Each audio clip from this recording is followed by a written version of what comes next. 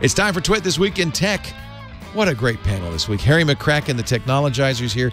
From Wired Magazine, the great Paris Martineau, Michael Nunez from Mashable. We'll start off by talking about Elon Musk, then self-propagating negativity, the amorphous ball of rage in France, the super micro audit, was Bloomberg completely wrong, and YouTube, and the most hated video of all time. It's all coming up next on Twit. Netcasts you love. From people you trust. This is Twit.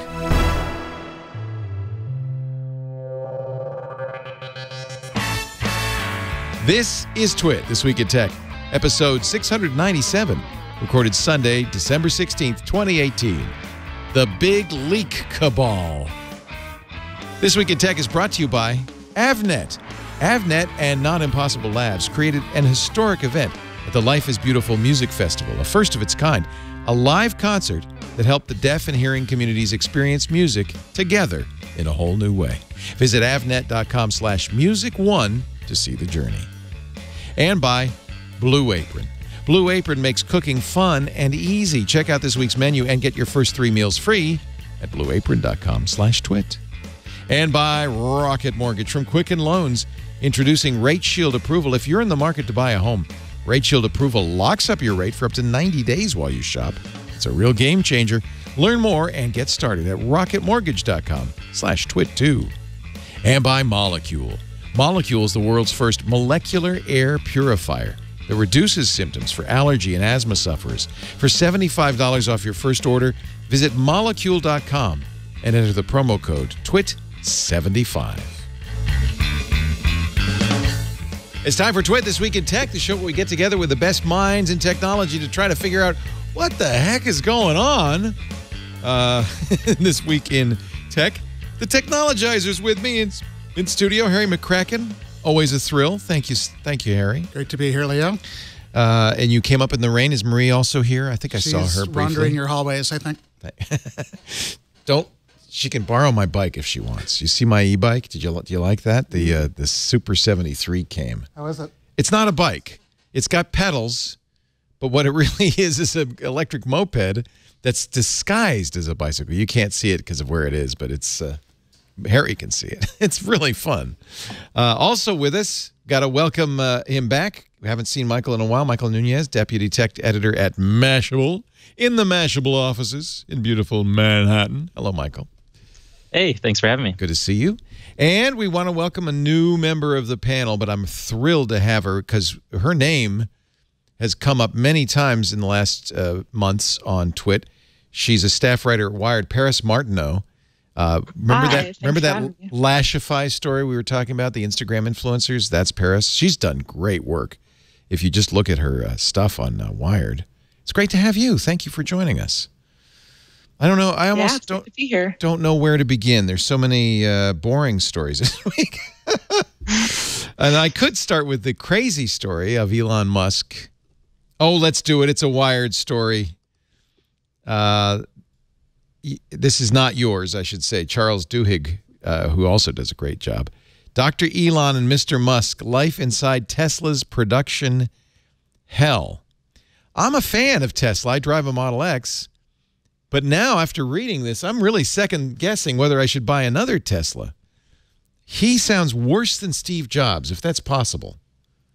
He sounds the same in person as he is on Twitter. Yes. Which isn't always true of everybody. Yes. The crazy Elon on Twitter, he's like that.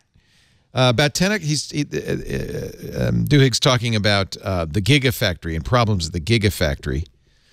And about 10 o'clock on a Saturday evening, an angry Musk was examining one of the production line's mechanized modules, trying to figure out what was wrong, when the young, excited engineer that he talks about earlier in the article was brought over to assist him. The guy was really excited. I'm going to meet Elon. I'm here. I'm working at the Gigafactory.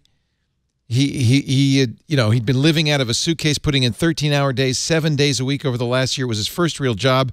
And now a colleague had tracked him down to say Elon Musk wanted his help. So he came running over. Musk shouts at him, "Hey, buddy, He didn't even know his name. This doesn't work, Musk shouted at the engineer, according to someone who heard the conversation. Did you do this? The engineer was taken aback. He'd never met Musk before. Musk didn't even know the engineer's name. The young man wasn't certain what exactly Musk was asking him or why he sounded so angry. You mean program the robot, the engineer said, or design that tool? Did you effing do this? Musk asked him again. I'm not sure what you're referring to, the engineer replied, apologetic. You're an effing idiot, Musk shouted back. Get the F out and don't come back. And he was fired. Gone. The entire conversation had lasted less than a minute. And on and on and on. And it really makes you wonder, holy cow, how can this company survive this guy? Thoughts? Yeah. What really stuck out to me is, how can this company survive this guy? And where would Tesla be if it was a place that was not a living nightmare like this? I feel like we often have this, or the tech community at large kind of idealize these eccentric genius CEO personalities, whether it's Elon Musk or Steve Jobs. But it seems like Tesla engineers, or just as a workplace in general, it would be much better and perhaps more productive. All of these people didn't have to feel like they were walking on eggshells every single minute working with this, I guess, eccentric madman. I want to honor him. I think you're going to do that, Michael, so I'll let you. But Tesla might not even exist without Elon Musk too, right? Well, I think it's great. Like Elon Musk, but one part that said about this article is that a lot of people praised Elon Musk for being a great boss, for a visionary. A visionary, yeah. The things that he brought to Tesla and the things that he did with Tesla cannot be understated. But like, where would Tesla be if his team felt support, or even less than support, just the fact that they weren't going to be fired if they happened to have a conversation with their CEO? Go ahead, Michael. Right. Yeah, I think Tesla absolutely wouldn't exist without Elon. I think he often gets a little bit more credit than he deserves, because I think Tesla realistically doesn't have a very big edge in any of the technologies that they're producing. So a lot of people can make electric engines. Tesla does batteries really well. That's their big bet. So if Tesla can make batteries better than anyone in the world, that company will continue to exist. If they can't, then they'll lose their edge. And so it's a lot of people getting really excited about battery technology, which is kind of funny to me. But I think ultimately Tesla is a company that's kind of a cult of personality. You know, people go there to work for Elon Musk. The people that I've talked to that have been that have worked closely with Elon have said that it's extremely difficult, that he tends to choose favorites and he quickly tires of those favorites and finds ways to excise them from the company or from his inner circle. And it's really, it's an anxiety-ridden company. I think it sounds very exhausting.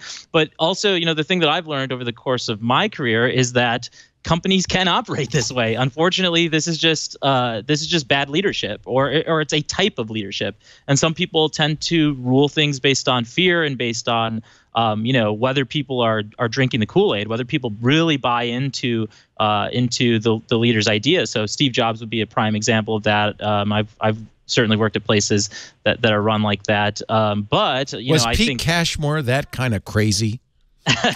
No, Pete Cashmore is he's the sweetest lovely guy individual. I've ever met. No.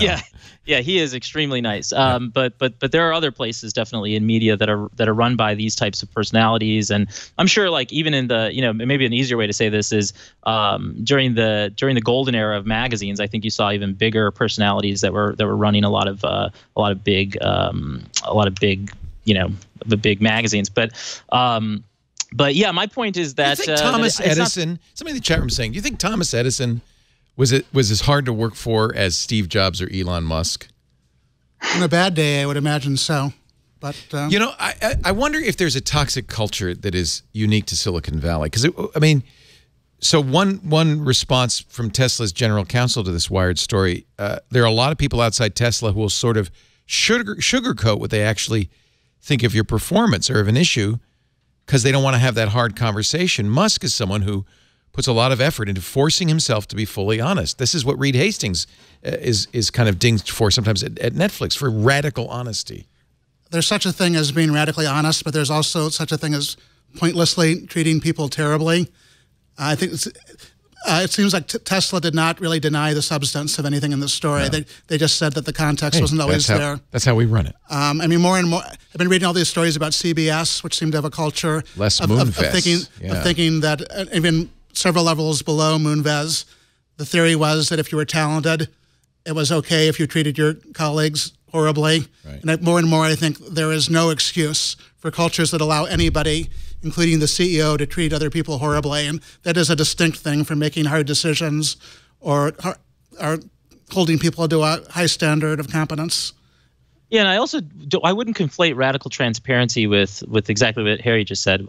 Treating people poorly. So I've worked at Gawker Media embraced radical transparency. Bridgewater Capital, a hedge fund, is famously run by a guy named Ray Dalio, who embraces radical transparency. Both of those places are difficult to work at, and you might be confronted with some of your weaknesses regularly, but I don't think that's the same type of thing as like throwing a tantrum. It sounds like Elon Musk is motivated by I think he lets his emotions get the best of him more frequently than he'd probably like to admit. I mean, if Elon was a guy on the assembly line, he would not be allowed to treat people as badly as he's allowed to. Well, but we have heard people. Stories about racism and other problems on the assembly line as well. There's it starts at the top, and I'm not saying Elon's a racist, but there are problems on the assembly. Which is one reason why you don't want people at the top to behave like jackasses, right, because it becomes part of your culture. Yeah, especially because it kind of strengthens this culture where there is no transparency, where perhaps any employee who I guess is an Elon could not bring up an issue that they see or be able to, if let's say Tesla hires some really smart people. And if any of them had perhaps an idea that conflicted with a direct order, I guess from Elon or someone above them, this sort of culture negates any opportunity for them to bring up what they think could, I guess, be one of the next best Tesla features. The 60 Minutes piece on Sunday was pretty negative, right? I mean, that's kind of, and even Musk himself pointed out that 10 years ago they did a piece. I mean, I was the Messiah. What happened? He's a much greater antagonist. Yeah. And he made more provocative comments in this interview purposely, I think. Well, he said I talked to him for 5 hours. They put the most provocative 15 minutes on. I see. That's TV. Okay. That's TV. You got to be careful what you say. Elon says he's been misunderstood and mistreated by journalists. And maybe he has. And I bought a Tesla. I don't know if there would be an electric car industry if he hadn't paved the way. And of course now governments trying to eliminate emissions are trying to move towards electric. So his timing was good. You can't say it's entirely him. But I think he is a visionary, and I think he did have a vision, and I think he wanted to do good things. And reminds me a lot of Steve Jobs, who had both bad and good, right? We're old enough to have lived through that era. He was certainly accused of very similar behavior at his worst. Yeah. Oh, very similar. He also had days where he held people to an impossibly high standard, and it was a great thing, and he probably did it in a way that was not terrible, just hard. Yeah. And I don't really mean to pick on Elon. I'm more interested in if there's this sense in Silicon Valley that you have to have a toxic culture to get things done. I mean, people flocked around Steve Jobs and put up with the difficulty of working at Apple because they thought they were changing the world. I imagine it's the same at SpaceX and Tesla. You're there because you're making a big difference, and you're going to put up with the tough conditions because that's maybe what it takes to make something insanely great. Yeah, I tend to disagree with that. I mean, it's just like try to imagine Tim Cook doing what we've just read about Elon Musk in that Wired feature story, or think about Sundar Pichai acting in the same way. I think you can run a competitive business and be a reasonable human being, and there's so many examples of balanced tech leaders. Bill Gates, I think, is not running through manufacturing facilities and yelling at people. I'm sure there were periods at Microsoft that were very difficult and had high demands on a lot of the employees. But I think at the end of the day, Elon seems a little bit more self-absorbed than these guys, and I think he wants it to be a cult of personality. He wants to be seen as someone that has a lot of money and a lot of brilliant ideas. And those two things may be true, but I think he's also become annoyed that he's being held accountable for his actions, right? Like, I mean, to say that in the 60 Minutes interview, for example, to say I do not respect the SEC after you've been investigated by them. Yeah, you may not respect them, but they have the power to fine you $20 million for a tweet. It's harder to get away with this stuff if you're not a founder or a pseudo-founder, as Elon is with Tesla. Yeah, he didn't actually found Tesla, but he made it work. I mean, Tim Cook. There are tons of stories about Tim Cook not being warm and fuzzy and being hard-nosed and incredibly demanding. But I haven't heard any about the bleed into him being unpleasant for the sake of being unpleasant.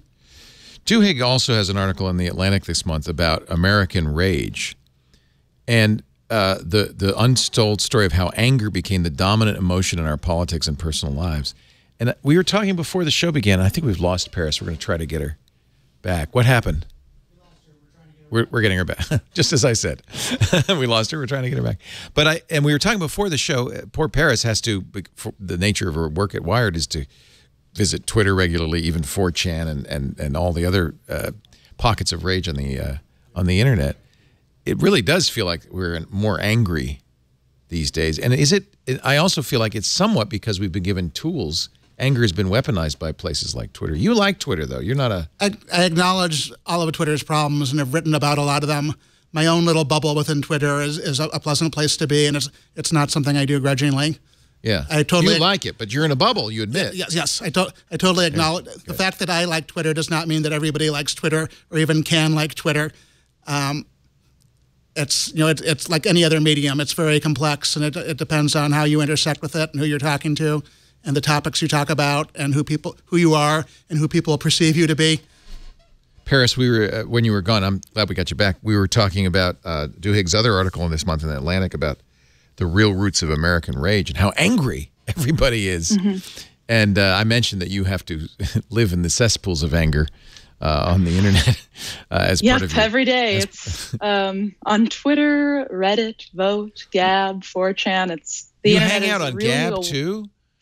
You got to. I tried to hang out there. I have a couple of tools that monitor Gab for a couple of key words, but I think a large part about writing about online extremism is just keeping tabs on a variety of different parts of the internet and generally the worst parts of the internet. Is it your sense that it's worse today than it's been, or is it that I think that that's a hard question, and I think it's because when we say worse, we can see worse things more easily. But I think that these bad things have always been there, or these awful conversations and this hate has always existed. It's just now that because of the proliferation of social media and the ease of access we have to all these different mediums, these sort of groups and the hateful rhetoric that they espouse, they are much more high profile, and you can access them by just searching.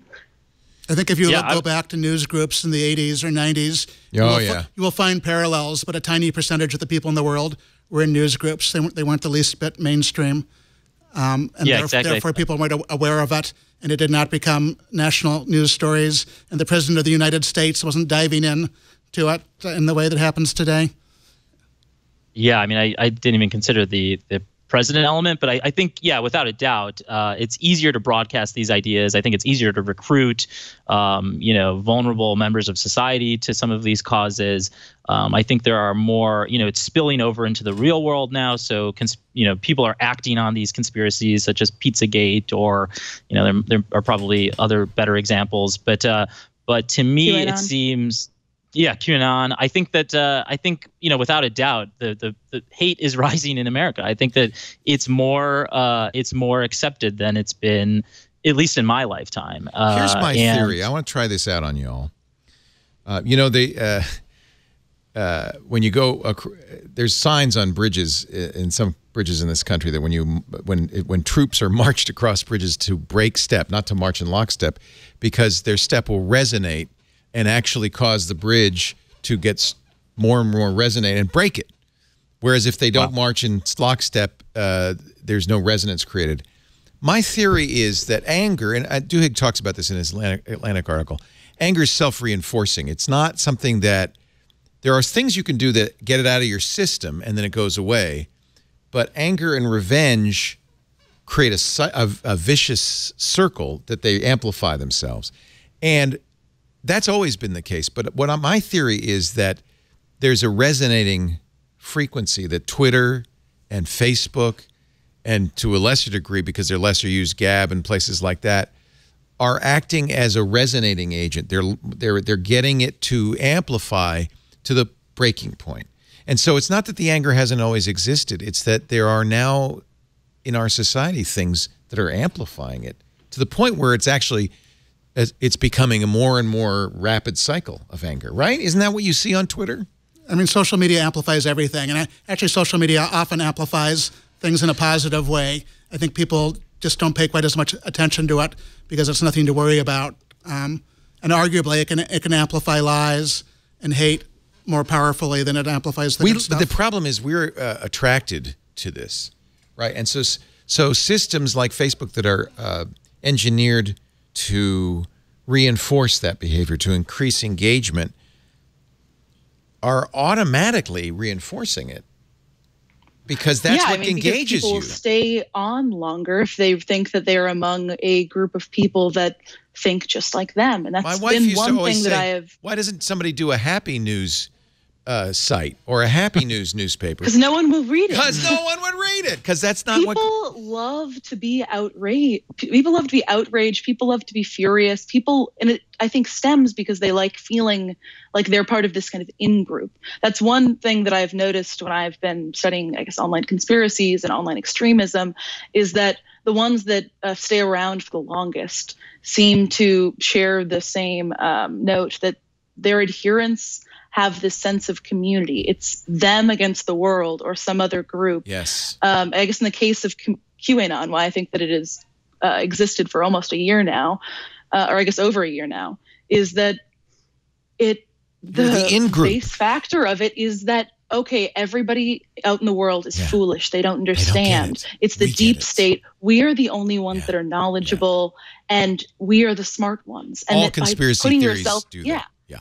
Yeah, and that's why that they continue to stay around. That's why also when it comes to these sort of hate groups, it's an in-group, out-group thing. Yep. And these social media platforms reward that primal part in our brain that wants to constantly be engaged in a war for all eternity, a war between us and others. It's way more exciting than real life if you are existing in this fake fantasy world that's constantly got you amped up, where you're constantly fighting against shadowy deep state forces or against some other race that you think is inferior and trying to take away your rights in the case of, I guess, white supremacist groups and things like that.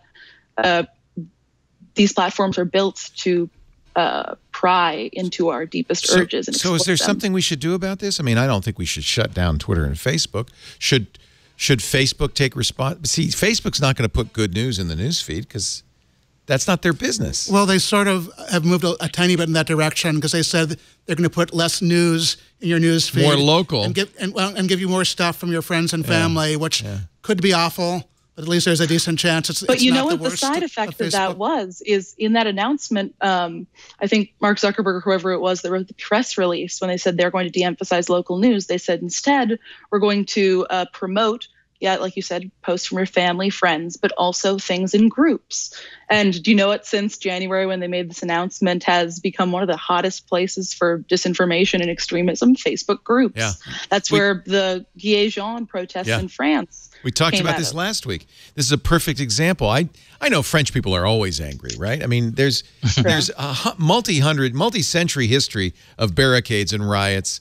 In fact, and there are some genuine points to the Gilets Jaunes protests, but there's also a large part of it that has arisen just from unbridled rage, conspiracy theories that has come out of these Facebook groups with hundreds of thousands. One of them even has over 1 million members. Yeah, and they're local because they're all by département. But the thing I find interesting is actually France is probably a really good test tube for this because they've always had protests. the grand boulevards of Paris were designed so that they couldn't be barricaded. That's why there's boulevards. That's why Haussmann built the boulevards, is so that they could easily unbarricade them and troops could march in and break up the protests.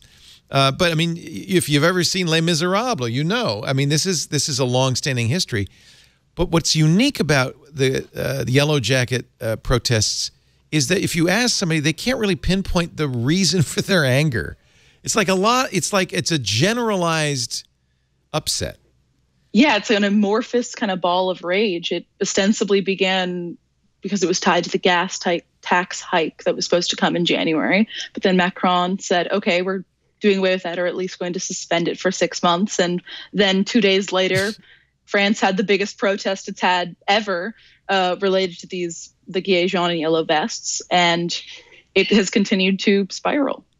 I wonder. I don't know how you would fix this because it is a human tendency, and social networks and the internet in general reflect humans, good and bad. We know that. I don't know if does it need a fix? Does it need a cure? Maybe I always thought and Harry and I are of that era where we were very optimistic in the 90s about the internet. The internet was going to change the world for the good because it was friction-free commerce. People would be able to express themselves. No more gatekeepers. It was a democratizing medium. And one of the things I said is sunlight is the best disinfectant. That, yes, there are hate groups, and they're hidden, and they're under rocks. And so the internet's going to draw these people out in the open, and then sunlight would disinfect. That we would all recognize. Maybe that's what's going on maybe now, right? Maybe we've all, as a society, maybe we're just seeing the snakes and vipers under the rocks and saying, oh, that's horrible. And maybe now over the next decade or two, things will get better. Is that possible? Well, I think yes and no. Okay, Paris first, then Michael. Let's do Paris first. Sure. Okay, I mean, sunlight disinfects, yes. And there are a lot of cases where, yes, we want to expose these sort of ills, but also sunlight amplifies, and giving a spotlight to something exposes it to more people. And while this is one thing I've been thinking about a bit as this year is finished, we've gotten so much better as society, as journalists, as platforms at identifying disinformation or extremism. And but we haven't figured out yet how to identify it and deal with it in a way that doesn't unduly amplify it or unduly show it to other people. Because, you know, if there's a large trend, I think, in the industry of tech journalism or internet journalism, whatever you want to call it, of people going through 4chan or some awful part of the internet and finding a bunch of, I don't know, let's say Nazis doing terrible Nazi things, or crazy conspiracy theorists, and screenshotting it, tweeting it out, or writing a story about it. And while readers or viewers will be like, wow, that's crazy, or laugh at it, there's also a large sect of other people who see it and go, what is this QAnon thing? Let me Google it. And then end up falling into the rabbit hole themselves, or same with other extremist beliefs. We have to find the middle line somewhere between disinfecting and overexposing. Michael? So I guess I think about this in slightly different terms. I guess for me, it's all about the click-based economy and how Twitter and Facebook basically, encouraged a lot of different companies to grow over the course of 5 to 10 years. So I think that that right now the issue is that if you see a post on the Facebook newsfeed from the New York Times, and then you see another one from something called the Denver Guardian, which was a domain that was once registered by Russian operatives, then the layman person or the average person cannot tell the difference between the New York Times article and that Denver Guardian article. They don't understand why one is more credible than the other. There's, inherent literacy problems in the U.S. And frankly, just education problems. And so I think people, because Facebook treats those links equally, people are reading this type of information and thinking that that it looks the same as something that's legitimate, and therefore there must be some truth to it. And a lot of people have a hard time discerning what's fake from what's real, obviously. Well, we don't want to go back to gatekeepers and say, well, the only real news is from the media centers of the country, L.A. and New York, and everything else is fake news. Denver, what could possibly good come out of Denver? Or your blog. Or Mashable, or Right? Well, so we don't want to go back to those days where there were a handful of media, or do we? I think that the invisible hand will solve this problem, and that ultimately you're going to have to pay money for good information. And these websites that this is maybe a little bit weird for someone that's working at Mashable to say, but a lot of these new media companies that deliver free information will likely be less trusted over the course of time. There are definitely some exceptions to the rule. I think the larger publishers that have a history of breaking news and having good information may continue to live on, but there are dozens and dozens of websites that have millions of followers on Facebook that exist through clicks right now. And I think that will matter less in the future. I think that the people... I vote with my dollars, so I pay for a subscription to Wired, to Ars Technica, to the New York Times, to the Washington Post, to the Information. So it can, not in the sense of a traditional gatekeeper, but I reward the ones that I think are quality because I know it costs money to make good journalism. Maybe that's what we need to do. Well, yeah, and the people that really care about news typically subscribe to, to we're a minority, at least one or multiple publishers. So I think, and that's been the case for a very long time in history. I think that free news is going away from what I can tell. I don't think that the click-based economy will continue to exist, and I think the news feed will change to reflect that ultimately. But right now, the issue is that Facebook is presenting this information in the same exact way. A New York Times article looks the exact same as something that is written on some random blog that has been quickly created by a Russian operative, and so that allowed for misinformation to spread. It continues to this day, and I think ultimately people will realize, as used to be the case, when I was growing up in the 90s on AOL. You can't trust everything on the internet. And so that will become the presiding mantra of the newsfeed. You can't trust everything on Facebook. And so ultimately the people that want good information are going to pay for subscriptions to the Times or the Washington Post or Journal or the Information or Wired Magazine or I think a lot of these digitally native new media publishers will also slowly move behind a paywall and ask for, there will be a premium version of these services that give people more insight or more information. So ultimately, if you want good info, you're going to have to pay for it. And I think that's basically the case right now. I think if you talk to people that are making decisions based on the news, like someone that works at a hedge fund or on Wall Street, they pay for their information. Absolutely. That's why you can get $150 a year for the Wall Street Journal, because it makes you money. That's why Mr. Bloomberg is a billionaire. Yeah, exactly right. I mean, you've been in publishing for ages. I mean, you've seen the ups and downs of this, Harry. Yes, but the ups lasted a long time, and the downward slope has lasted for a long time. It's been a quick down, though, I gotta say. I do feel like the people who are willing to pay for information they're already pretty savvy consumers of information by definition. And a tiny minority. Right, and a tiny minority. And I'm a little scared that the masses will have even less access to good information if everything goes behind a paywall. That's a very good point. One of the reasons we're free, and it was Mike Elgin who catalyzed this for me, for democratic reasons. I want everybody to get the information that we offer. So we do I've always done advertising-supported media. I don't know what the future for advertising-supported media is. Because the problem, I'll tell you why it's hard for advertising-supported media, Google and Facebook, is if you are an advertiser and you can get the kind of granular information Facebook and Google offers about your ad buy, and it's very efficient, it just makes it much less interesting to buy media. And I think that we're already seeing a flight of dollars from media into Google and Facebook, and they're eating it all up. And this is something really, this is inside baseball, but I'll say it anyway. This is a cause for concern because what that means is the economics of it are incentivizing privacy invasion, surveillance capitalism, if you will, and de-incentivizing reporting and information services. And the flight of dollars to Google started like 15 years ago. So it's accelerated. And we're lucky. We have a good advertiser base. But I worry. I really do. Because, hey, you can get Facebook cheap. I am. Looking for reasons for optimism. At least the Facebooks and the YouTubes of the world are acknowledging they bear some responsibility, which pretty much was not true a couple of years ago. Not that they're going to change. They're not going to change their medium or their model. No, but they are doing things like deplatforming people like Alex Jones, which actually, if Alex Jones has more trouble reaching the masses, that's helpful. It's actually harder for him to cause pain for people. And Paris, I think you worry about this too.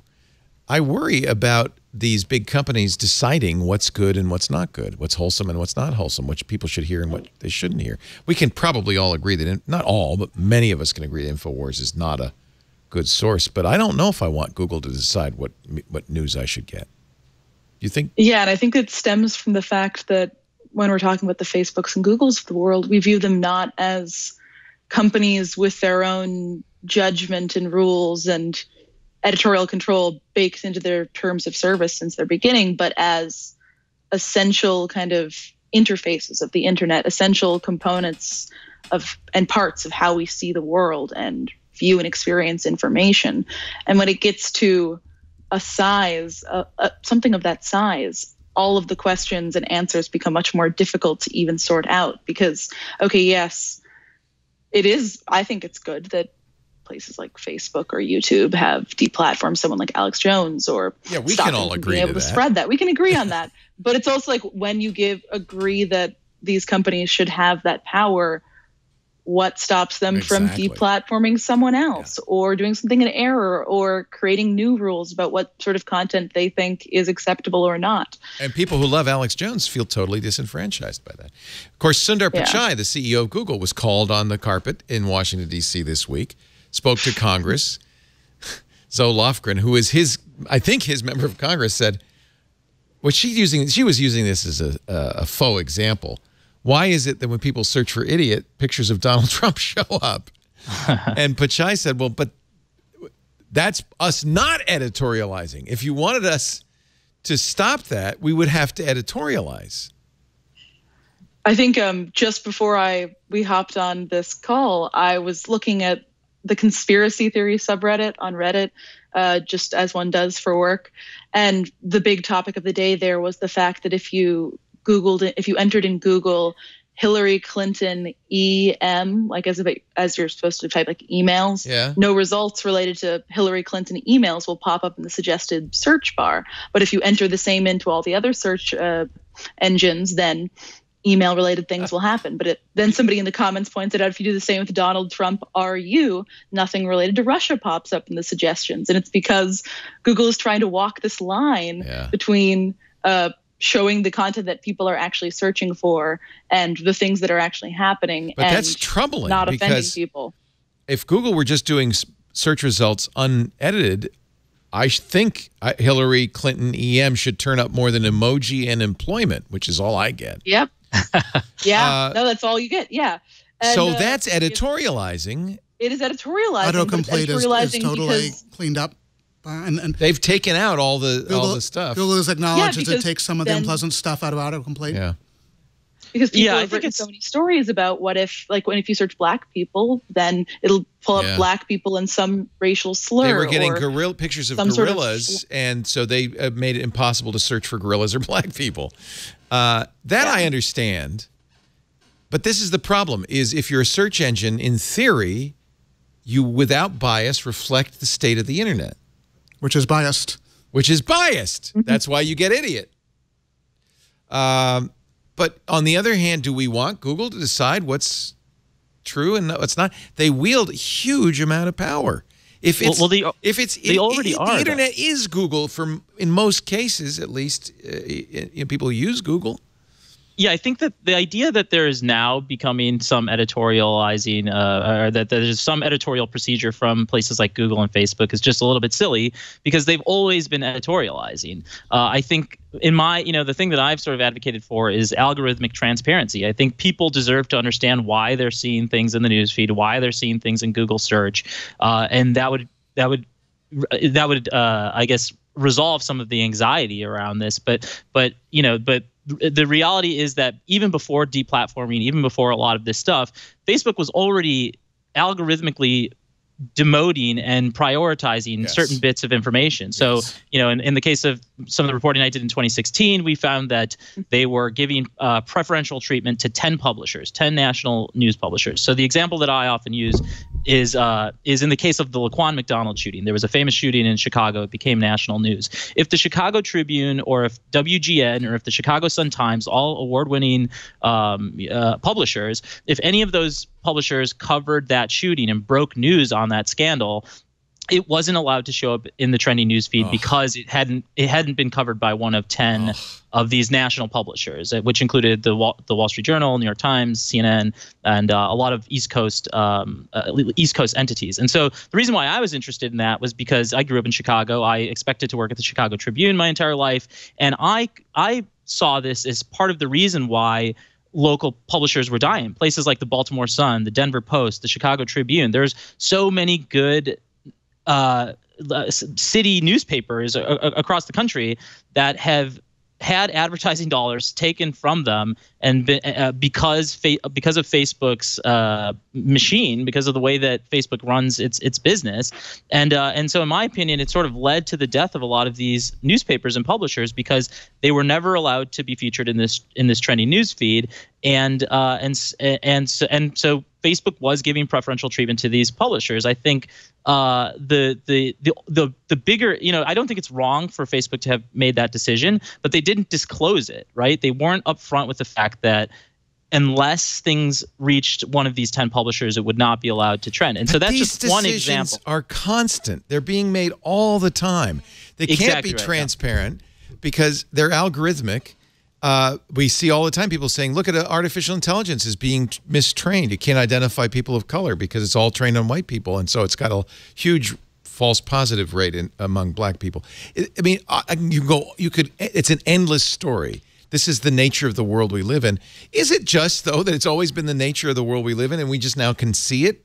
Or that's the fundamental question for this whole segment, which we're going to wrap soon, is this unusual? Is this something new? Or is this just we know about it now because of better I think there's this idea that there's some sort of neutral platform that we're supposed to return back to. It doesn't exist. Never did. I think it's because these social media companies and tech companies from Silicon Valley especially kind of prided themselves in the early days on the free and open internet and being pro-free speech, whatever that meant, but being kind of a technological digital version of the public square, when in reality they're as far from that as possible. And so people are trying to return back to some unrealistic, impossible ideal. It's called nostalgia. It's a lie. It's all a lie. It was never that good. Nostalgia's a lie. It's all a lie. It was the never only answer for here. And the old gatekeepers also had a million problems. They were worse, and they were less transparent. I would not go back to that era even if we could. Yeah. You worked at Newsweek. You worked at Time. Time. I'm sorry. A great news magazine that's had its ups and downs, and right in parallel with all of this, and they're having an up right now that Mark Benioff owns them. He bought them. He's actually willing to invest in Time, which Time Warner was not when I was there. That's though a weird model where people like Jeff Bezos buys the Washington Post or Benioff buys Time magazine. It's the patronage model. We're going back to Venice in the 16th century, where the rich people decided what media outlets exist purely because they're willing to lose money on them.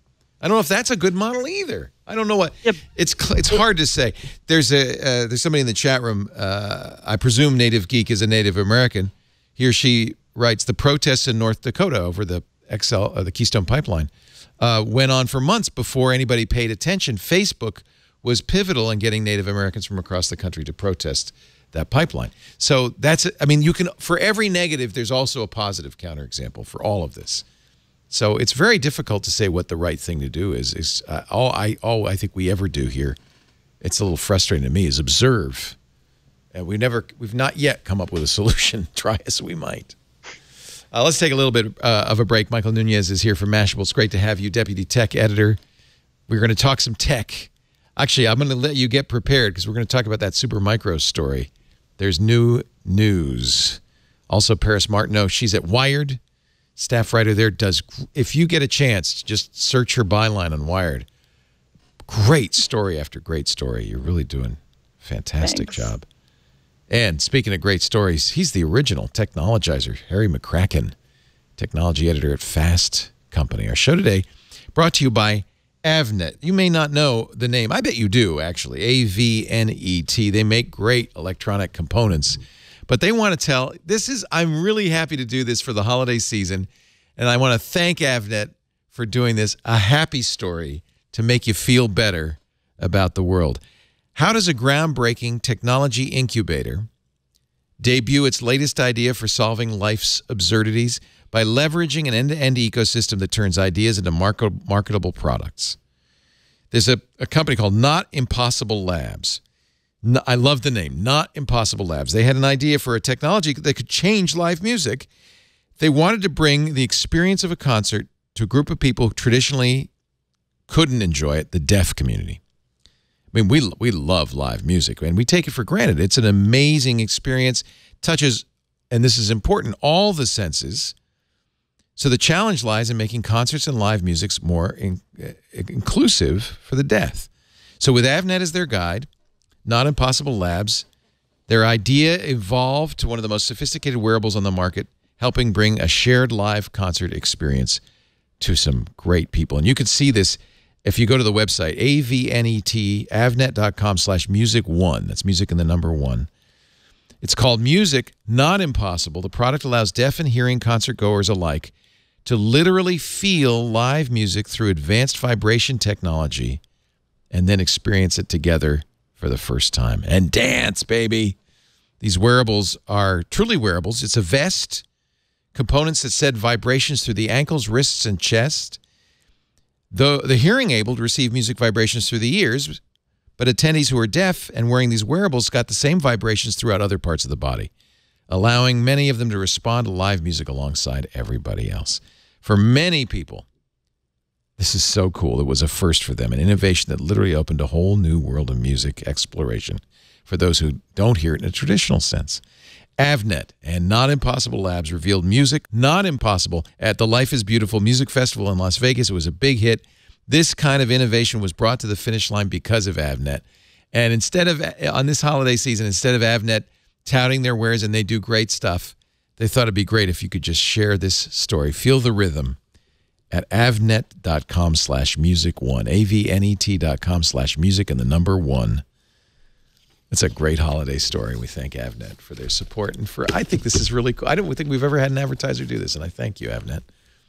Instead of flogging their wares, which I would be happy to flog because they're good wares, they decided to talk about some good that has happened in the world. See, doesn't that make us feel better now?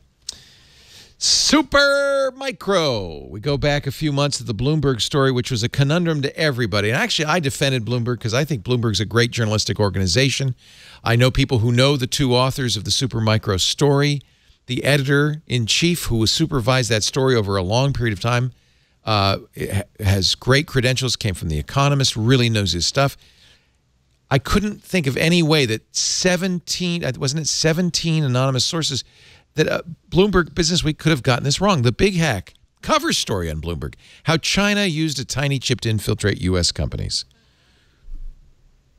Well, we always thought, well, if this is true, there'll be evidence.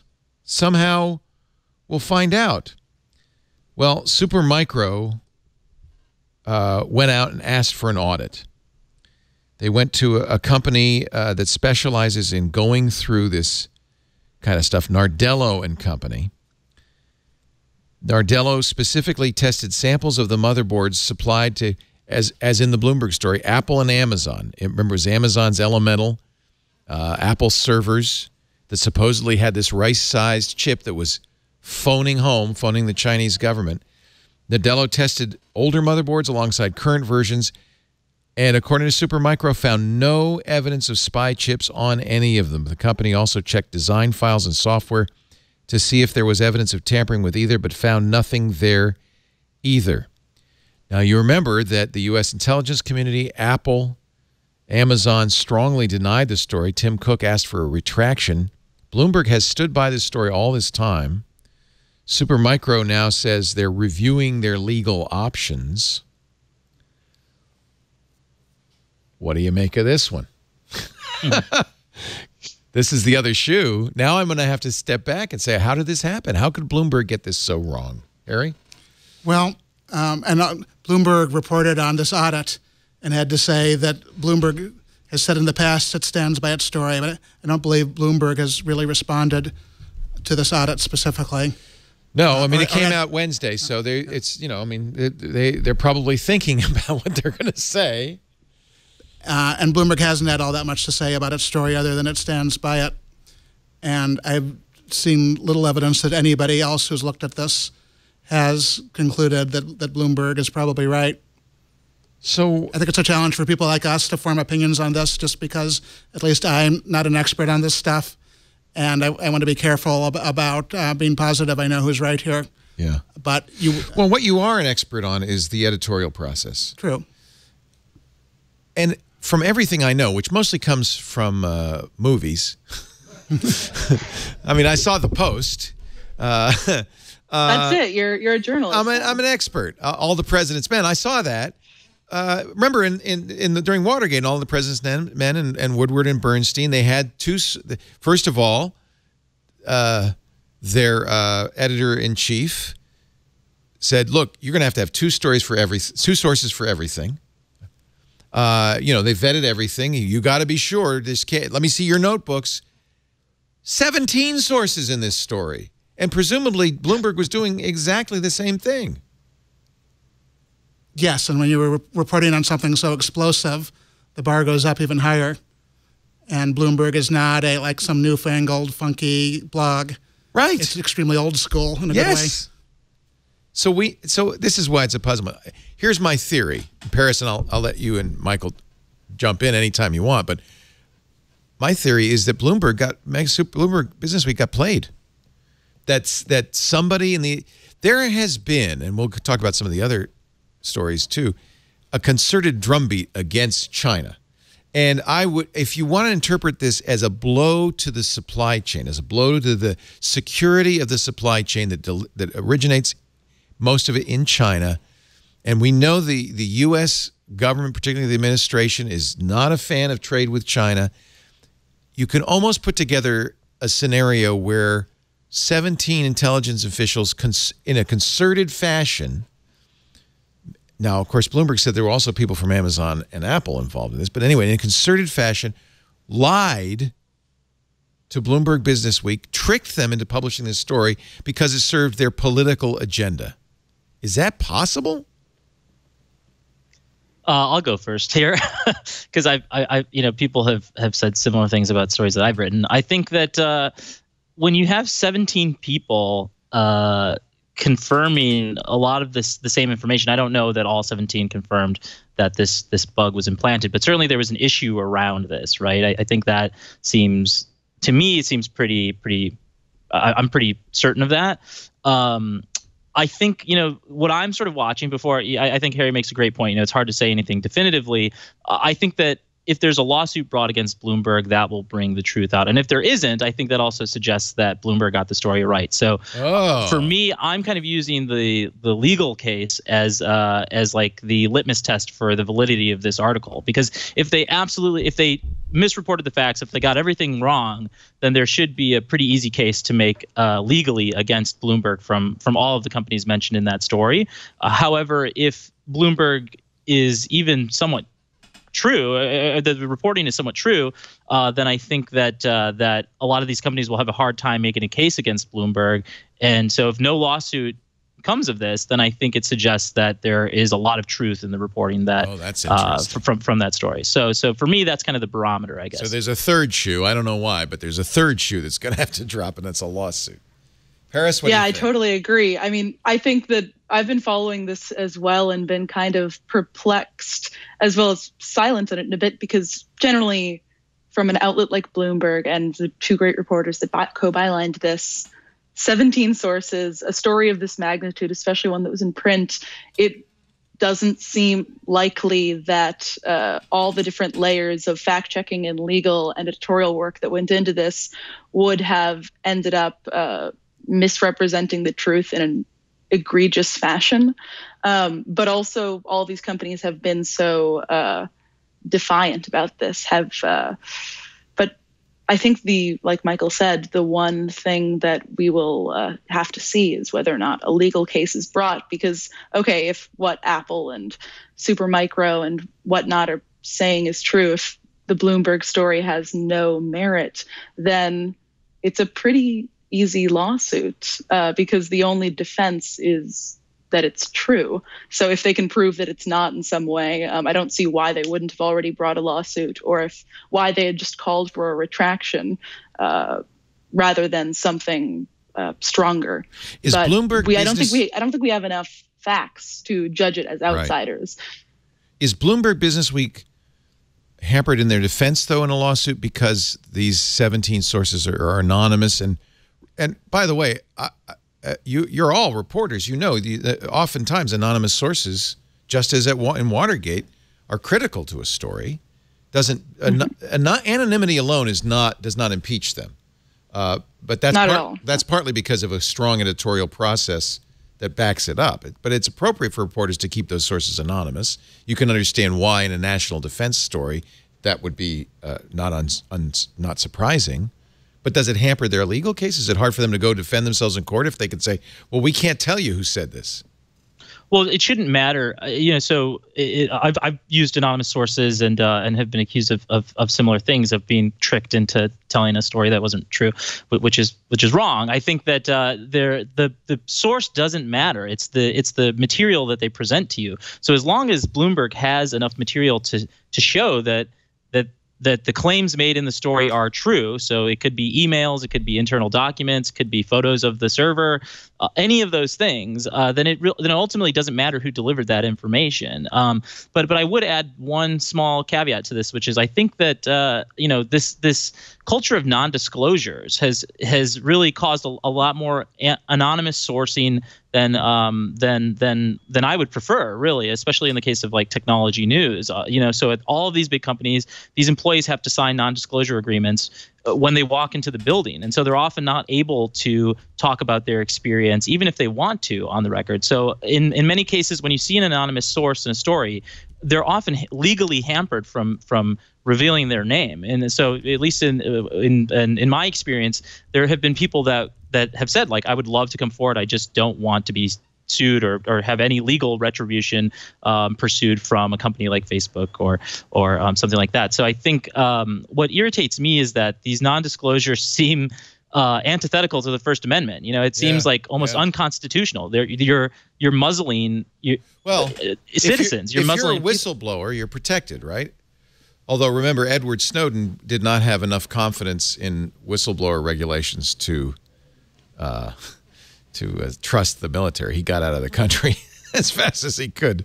So yeah, I think in many cases, I wouldn't trust it. I'll say that if I was a whistleblower, I would not trust those protections, because I think there are plenty of examples where whistleblowers are ostracized and challenged and I mean, even if you're not legally challenged, then you can be blackballed by the industry. Right. I think a lot of times I will talk to people and they're like, okay, I can probably speak with you about this legally. My non-disclosure doesn't apply to this, but I don't want my name associated with an article on this topic, because future employers will just happen to see my name when they Google it in an article about this and decide I'm not trustworthy, or that I will leak to the press in the future. And it kind of creates this culture of silence, especially in the tech world. Does this, okay, so I guess we'll just wait and see. I'd love to see Bloomberg come up with a meteor response.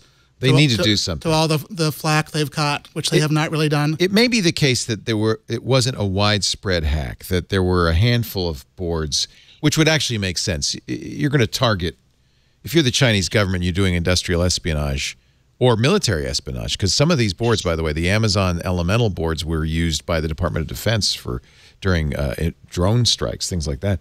So if you're going to do that, you're going to target them. You're going to say, this board's going to the Department of Defense, let's put it on that one. So to me, it doesn't disqualify the story because we haven't been able to produce a board that has that problem. It might be, there's 6 of them.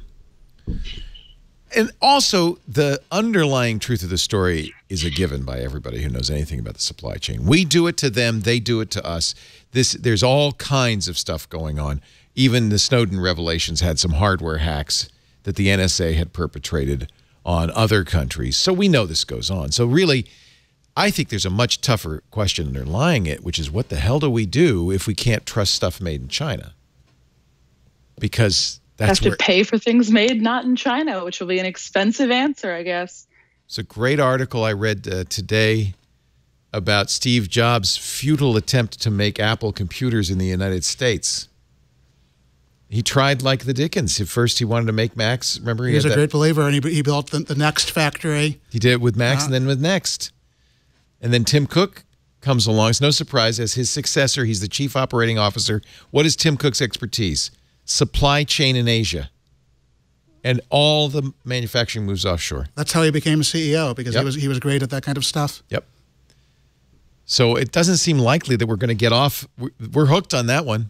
Well, GoPro is coming. That's right. GoPro is still going to manufacture in Asia, but not for stuff coming back to the U.S. because of the tariff situation. That's more tariffs, though, than worry about a security thing. But apparently GoPro, which, they're not making things in iPhone volume, but they're making things in quite high volume, feels that it's capable of doing that. We shall see. It could be the end of the company. There was an interesting twist to the Huawei case.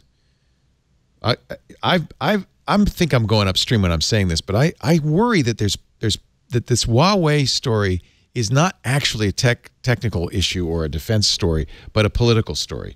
That it's one more arm of this attempt to discredit China. President Trump has sort of more or less acknowledged it is. I think it sounds like he's talking about how they'll roll it into the trade deal. Donald, you keep screwing up this. You got to stop talking about this stuff. So Germany, now, by the way, U.S., Australia, England, all Five Eyes say we're not going to use Huawei gear in our Canada, in our 5G networks. Germany says, no, we're going to use Huawei gear. Germany's technology watchdog says it can't find any evidence that Huawei is a security risk. Arnie Schoenbaum, who's the head of Germany's Federal Office for Information Security, told Der Spiegel, for such serious decisions like a ban, you need proof. We can't find any evidence. We examined all of Huawei's products in our lab. All three of Germany's major telcos use Huawei equipment.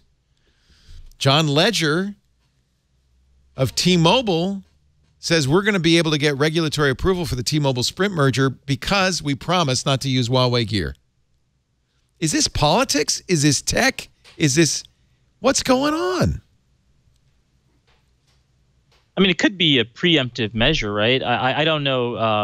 I don't know definitively, why some of this stuff is happening, but it doesn't seem that far-fetched to me that that there would be interest from the Chinese government to use all of its resources, including one of its largest electronics companies, to further the parties, the ruling parties. Sure, and we know Huawei has tight connections to the Chinese military. It was founded by a former Chinese military officer. That seems like an inherent it seems risk to me you have to find as with Supermicro, you got to find the bug. You got to find the flaw. And I'm presuming that Germany has some pretty good technologists. They can't find anything wrong with it. So is this just a preemptive thing like, well, it could be? I mean, to me, it seems I'm okay with that type of reasoning. I think, an all-out ban, so a countrywide ban is pretty darn extreme, but I think it's okay for defense contractors to be prohibited from using equipment made overseas. That seems very reasonable to me. Actually, it seems foolish not to do that, in my opinion. But especially because if you don't find something now, that doesn't mean that later something might come up, especially if, I guess, then a foreign entity knows it has easy access, an access channel into another country's defense systems, then why wouldn't they in the future perhaps take advantage of that? I think Huawei, on their part, is offering full access to their source code and hardware. They're proposing the establishment of a national cybersecurity evaluation center to test the security credentials of technologies being implemented into critical infrastructure products. They're trying to persuade Australia and others to to start using Huawei gear. Canada's pulling $1 billion worth of Huawei gear out of their network. A great cost. Huawei also pitched U.S. lawmakers saying, hey, look, we'll open it all up. We live in difficult times. I'm counting on you guys. You guys got to figure this out. Well, I mean, and so I guess, like, what's the cost to the average U.S. consumer? What's the cost to even the U.S. economy? I don't see the incentive for, like, pushing this deal through. You say, why take the chance? Why take the chance? Yeah, I mean, I truly because Huawei is the understand. number one 5G manufacturer in the world. So if we want to roll out 5G fast, and don't want to use Huawei gear, or maybe you don't want to use any Chinese gear, we ain't getting 5G. There's no one in the U.S. that makes 5G gear. They're the number 2 smartphone manufacturer in the world after Samsung. This is not some little tiny company. This is a huge global corporation. But I mean, are they doing anything that so, you know, for example, I South would say Korea you have to find the evidence that they're doing something first before you accuse them of doing something. I understand. It makes sense that they would do something. But didn't U.S. intelligence accuse Huawei of spying on U.S. citizens earlier this year, like in January or February? I thought that there was an intelligence report that said that Huawei was. I think Huawei and ZTE were guilty of spying on U.S. consumers, and there was like a brief scare about this before the ban came. There were a couple of warnings. There was the one warning from the U.S. Department of Commerce that ZTE and Huawei gear should not be used.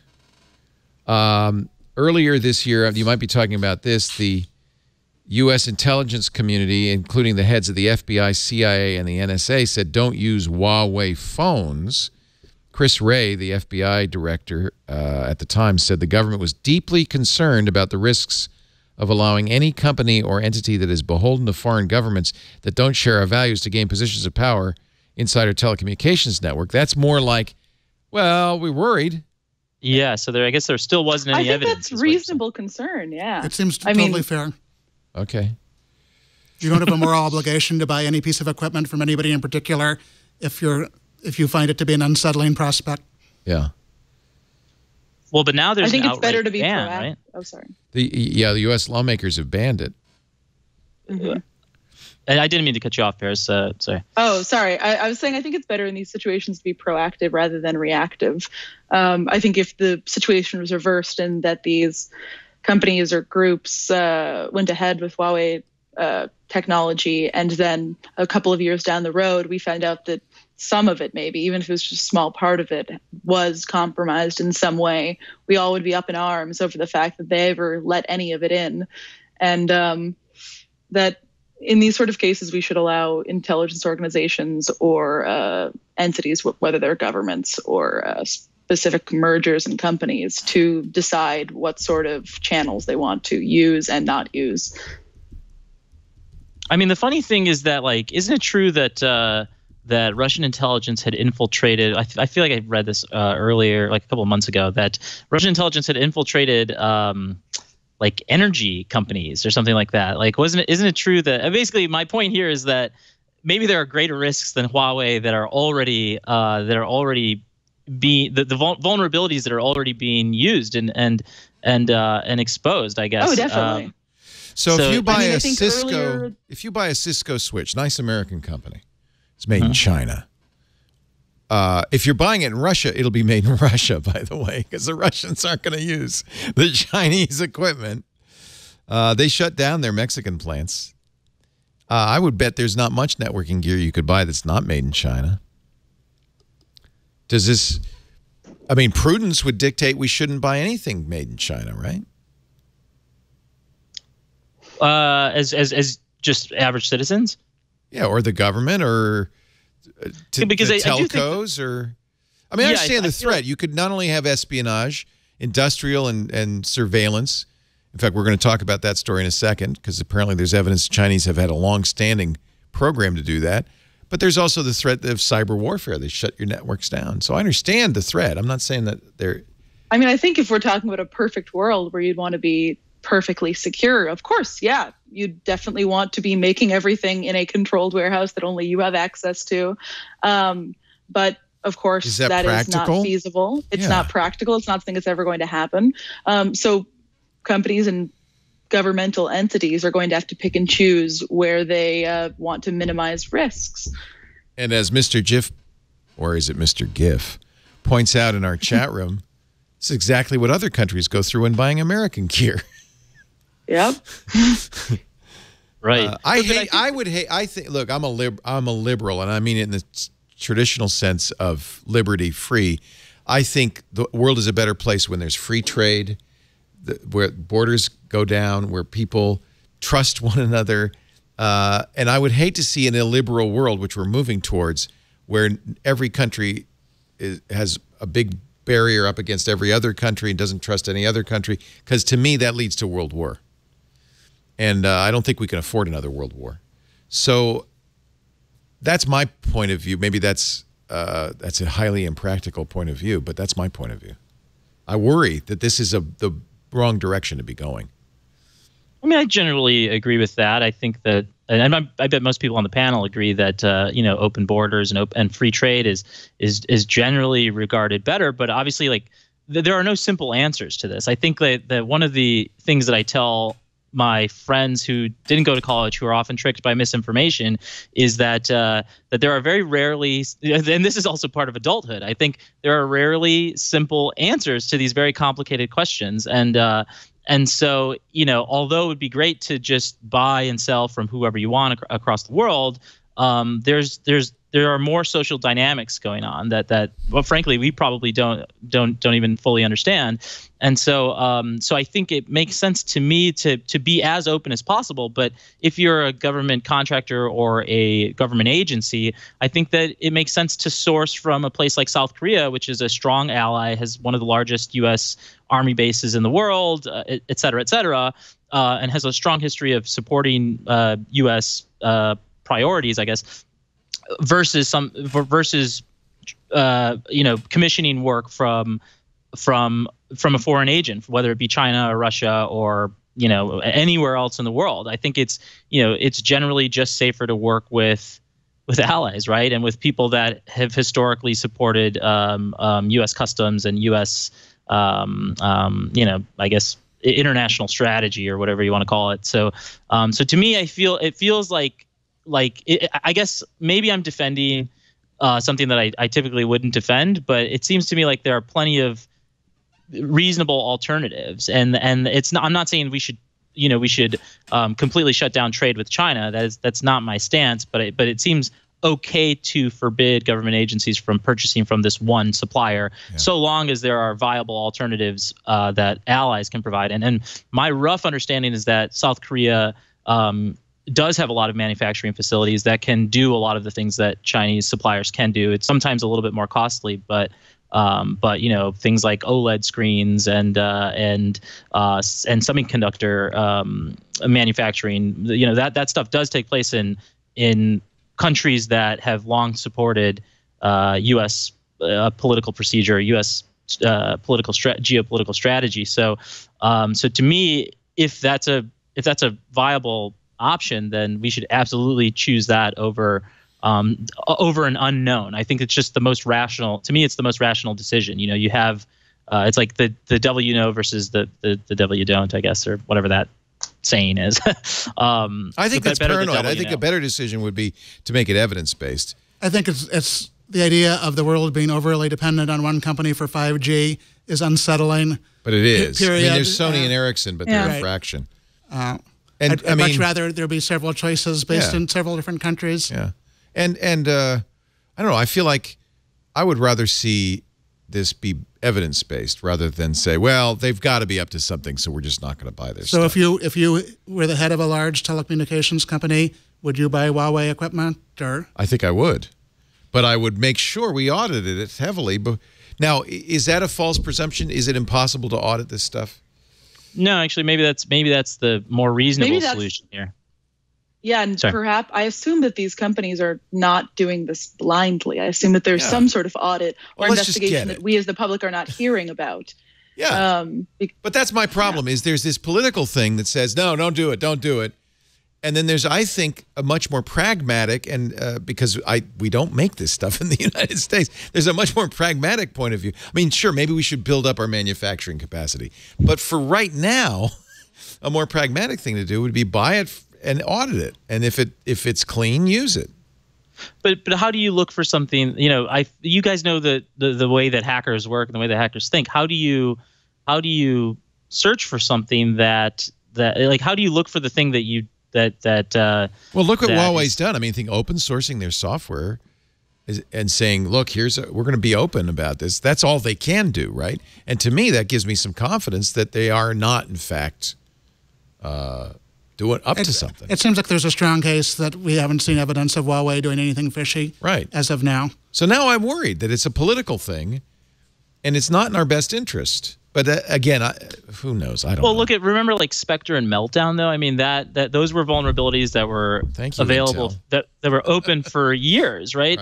And so, and how did those go missed? Was how I felt at the time. But there's a difference between a flaw and intentional backdoors and things like that. That's true, but I guess the intelligence community looks for flaws that are unknown, right? And you think maybe the Chinese put something in there knowing that down the road they'd be able to exploit it, but figuring we wouldn't discover it. That's okay. So that answers my question. Is it possible to say this is safe and maybe it's not? And I mean, I think that would be the ultimate Trojan horse, is present something that looks to be entirely safe. You have the open source software and whatnot, but you have somehow found a backdoor in that is hiding within, that once it is deployed within the highest levels of U.S. government and the agencies of all of your entities, of your enemies, then you exploit it. And I mean, I assume that I'm generally very skeptical of all government agencies, but I assume that making a decision like this that is going to affect their bottom line, they have to have some sort of reasoning behind it. And especially given the reports that we've gone over earlier and that we've seen over the past couple of years concerning Huawei and similar companies, that they're probably not just doing this for no apparent reason, because for a lot of these companies or agencies purchasing technology from China, from one of the best manufacturers of 5G technology, as well as other different venues, seems like the natural choice and would benefit them in numerous ways. Let's take a break. When we come back, more evidence of Chinese hacking in the United States and a long-term problem. We'll also talk about new text message rules from the FCC that could cause problems. Also, some good news in California. It looks like they're not going to tax your SMS messages. We'll talk about that. Lots more. And another Facebook exploit. Yeah. Our show today brought to you by, well, I can't decide. Panko-crusted chicken and maple dipping sauce with roasted Brussels sprouts and sweet potatoes. Or maybe you look to me more like a creamy saffron risotto with Sicilian-style roasted cauliflower. I do? Well, I'll tell you what we made the other day that was amazing. Seared steaks and loaded mashed potatoes with roasted broccoli and guajillo honey sauce. Now that's a Harry McCracken. Sounds great. We're talking about Blue Apron.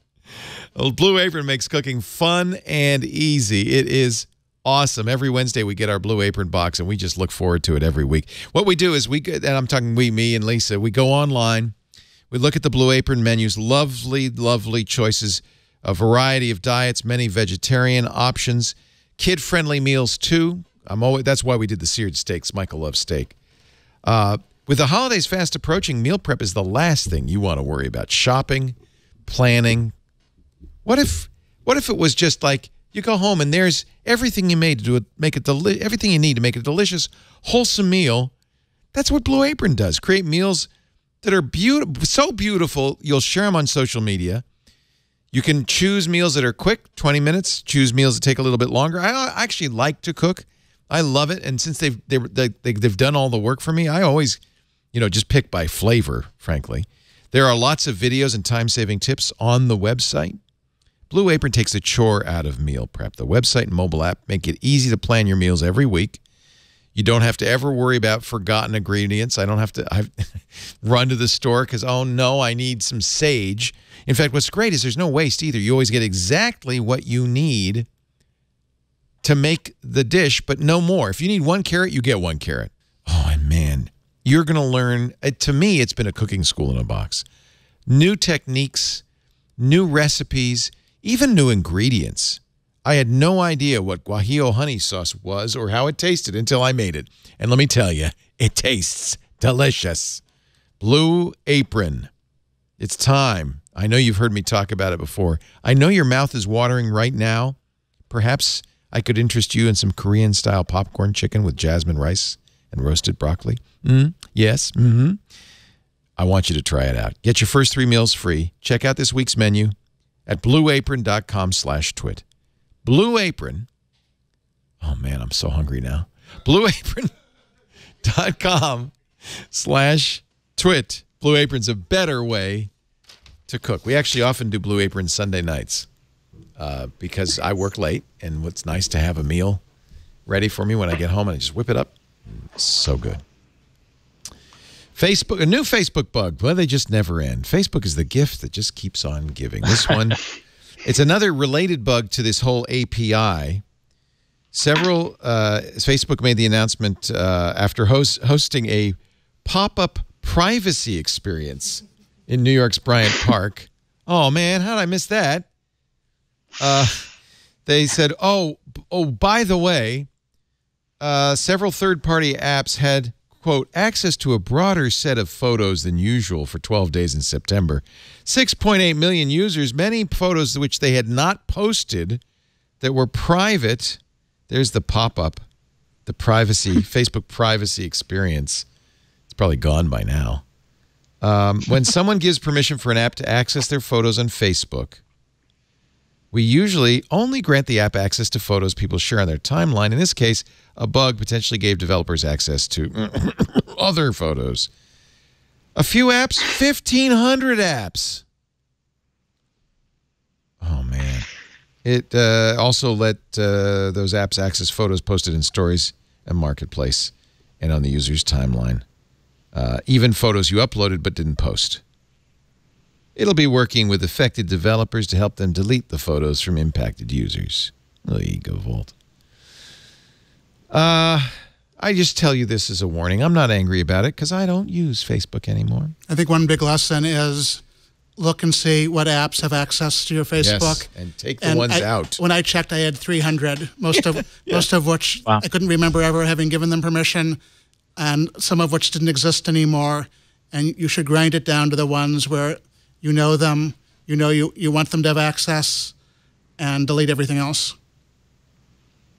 Yeah, I think that's great advice. I have kind of just given up on the idea of privacy at this point. I feel like as long as I have... That's the other option. I mean, truthfully, there's no way to manage this anymore. Yeah, a little bit. I mean, the thing is I'm sharing a lot less, but I guess as long as I have the Facebook app on my phone and as long as I'm sort of participating even as infrequently as I do, I just assume that everything could go public at any moment. Anything that I do on my phone, any browsing history, there's so much attached to my Facebook account that I've just kind of given up on the idea of privacy. The other thing I'll add to this is that so I joined Facebook before photos were even a thing. This was in college, and I remember photos arriving while I was in my freshman year of college. Wait a minute, you joined Facebook back when it was like just universities only? Was Yes, it exactly. The Facebook at the time? That's how I accessed the website. Yeah, the Facebook. Oh my God, you're an old timer. It was awesome. I mean, again, you described this earlier. People were really optimistic about these democratizing tools, and it was this really exciting thing. And truthfully, I really liked Facebook for a very long time, I guess. And now my relationship has changed quite a bit, but this was something that I obsessed over, and a lot of people did. And when photos arrived to Facebook, this was a huge freaking deal on college campuses, because suddenly you could upload photo albums with your friends from all of these parties around campus and or activities, I guess, and and share them with people. And you could also like see who was going to who was likely to show up at certain parties and who you might meet and that sort of thing. And it's amazing because there was so much excitement around uploading photo albums and giving each photo a caption and tagging your friends at a certain point. And now I feel like people so infrequently publish albums on Facebook. It's come into it's done a complete 180. So now I rarely see people posting photo albums.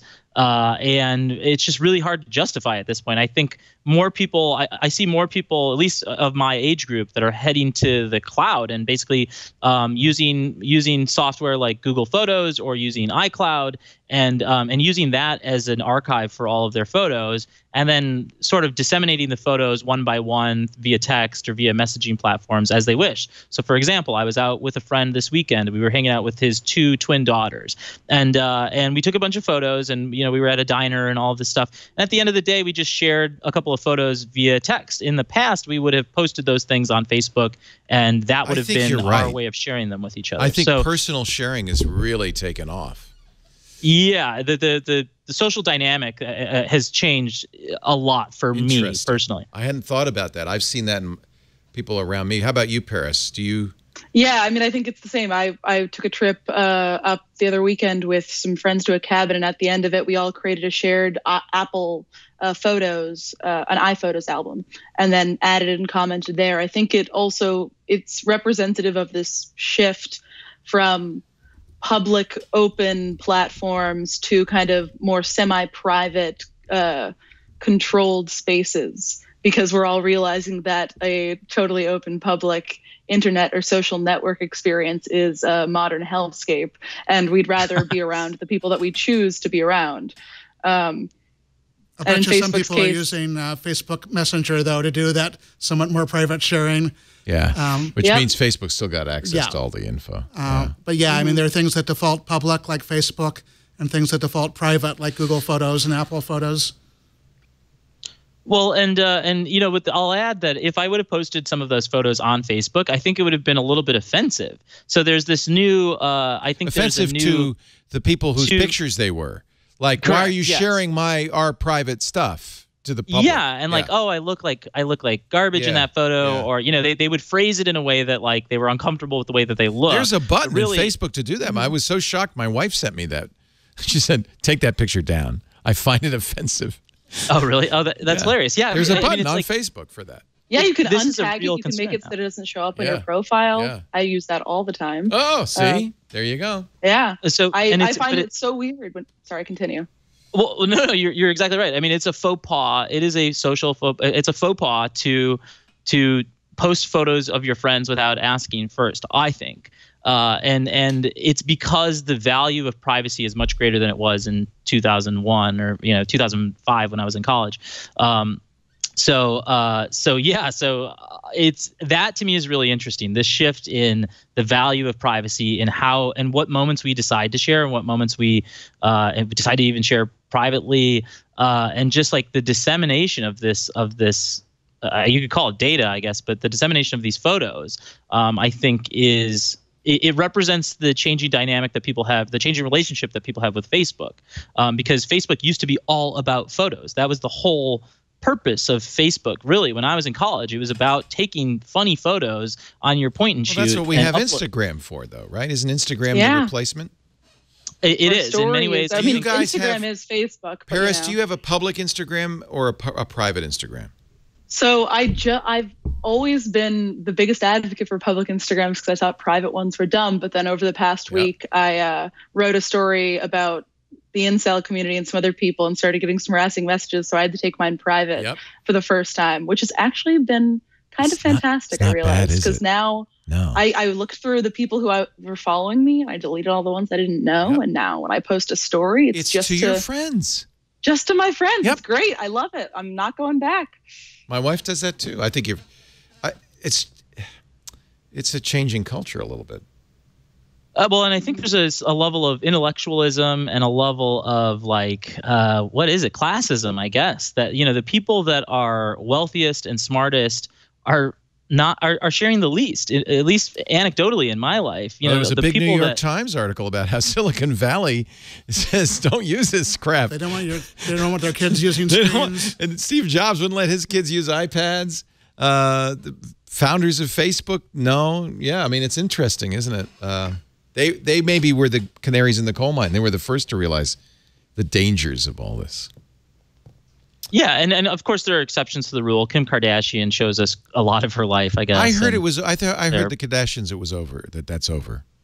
Somebody told me their reign is their reign is over. Their reign of terror is over. Oh wow! Yeah. I might be a little bit on it. I don't know how you know, but I guess I haven't. I don't know because I don't ever see him. I should point out. I know people who watch these shows regularly know this, but I in August killed Facebook, Twitter, Instagram, and Tumblr completely. Congrats. I deactivate all the accounts. I have never been happier. Do you ever miss them? Yeah, well, so what's interesting is I used to know everything that was going on like I knew everything going on with you, Harry. You You'd post talk about my Instagram. Yeah, you and Marie would post these great antique technology pictures and stuff like that. So I liked that, and I miss it, but I also realize that it's kind of a false intimacy to think that you know about people because you're following their social feeds. And that really the only real intimacy is when I'm here and we're talking to each other, or even on Skype. I mean, I think that's real. But I think that there's this phony sense that you're keeping up with your friends because you see them on Facebook and Instagram. I really don't miss. And I really didn't like the FOMO stuff. Yeah. You see these, and you've written some brilliant stuff, Paris, on the Facebook influencers and the whole culture, Instagram. The whole culture on Instagram has become a little weird and creepy and show-offy, and I don't like it. Yeah, nothing is really real, but yet people kind of judge it as if what they're seeing is real. I don't know. I think this was perhaps a story in the New York Times a couple of months ago where it was this one penthouse apartment in Manhattan that was rented out by influencers by the hour or day or week, where they could go and take beautiful photos in like a luxurious living room or apartment or bathroom, and then add that as if it's their own home where they're taking photos in. And I thought that kind of crystallized it in the fact that nothing about Instagram or any of these sort of platforms that we look at is real. And even, I've written pretty extensively about influencers, but I think even when you're talking about your friends, there's this artifice that's inherent in every action that you have online. You've seen the boyfriends of Instagram feed, haven't you? Oh, I have not. Oh my God.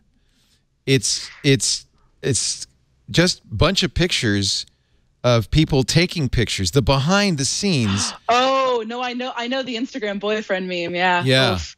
The behind the trouble people go to get the angles, the shot. I have to try and submit this because Wired's New York offices are in the World Trade Center, and I swear every single day when I go to work, there are 5, maybe more people trying to get really cool shots near the World Trade Center or the Oculus building, with their gaggle of friends around them trying to take photos. Just to get the angle, man. Wow. My friend Chris Marquardt, who does a photo thing on the radio show, actually is starting a campaign. And he says that Jackson Hole, Wyoming does this. No hashtags. Because one of the problems with Instagram is these beautiful places, or even just the front of the Wired building, are becoming uninhabitable because of all these people Instagramming their experience. Hashtags are the worst in general. So Jackson Hole, Wyoming has like the hashtag, no hashtags, please, or don't say where you took this picture because it's just... Don't tag it, yeah. Don't tag it. And I have to say, going to a concert has been ruined for me. Because not so much, it was bad enough people taking pictures the whole time, and worse with an iPad, blocking your view.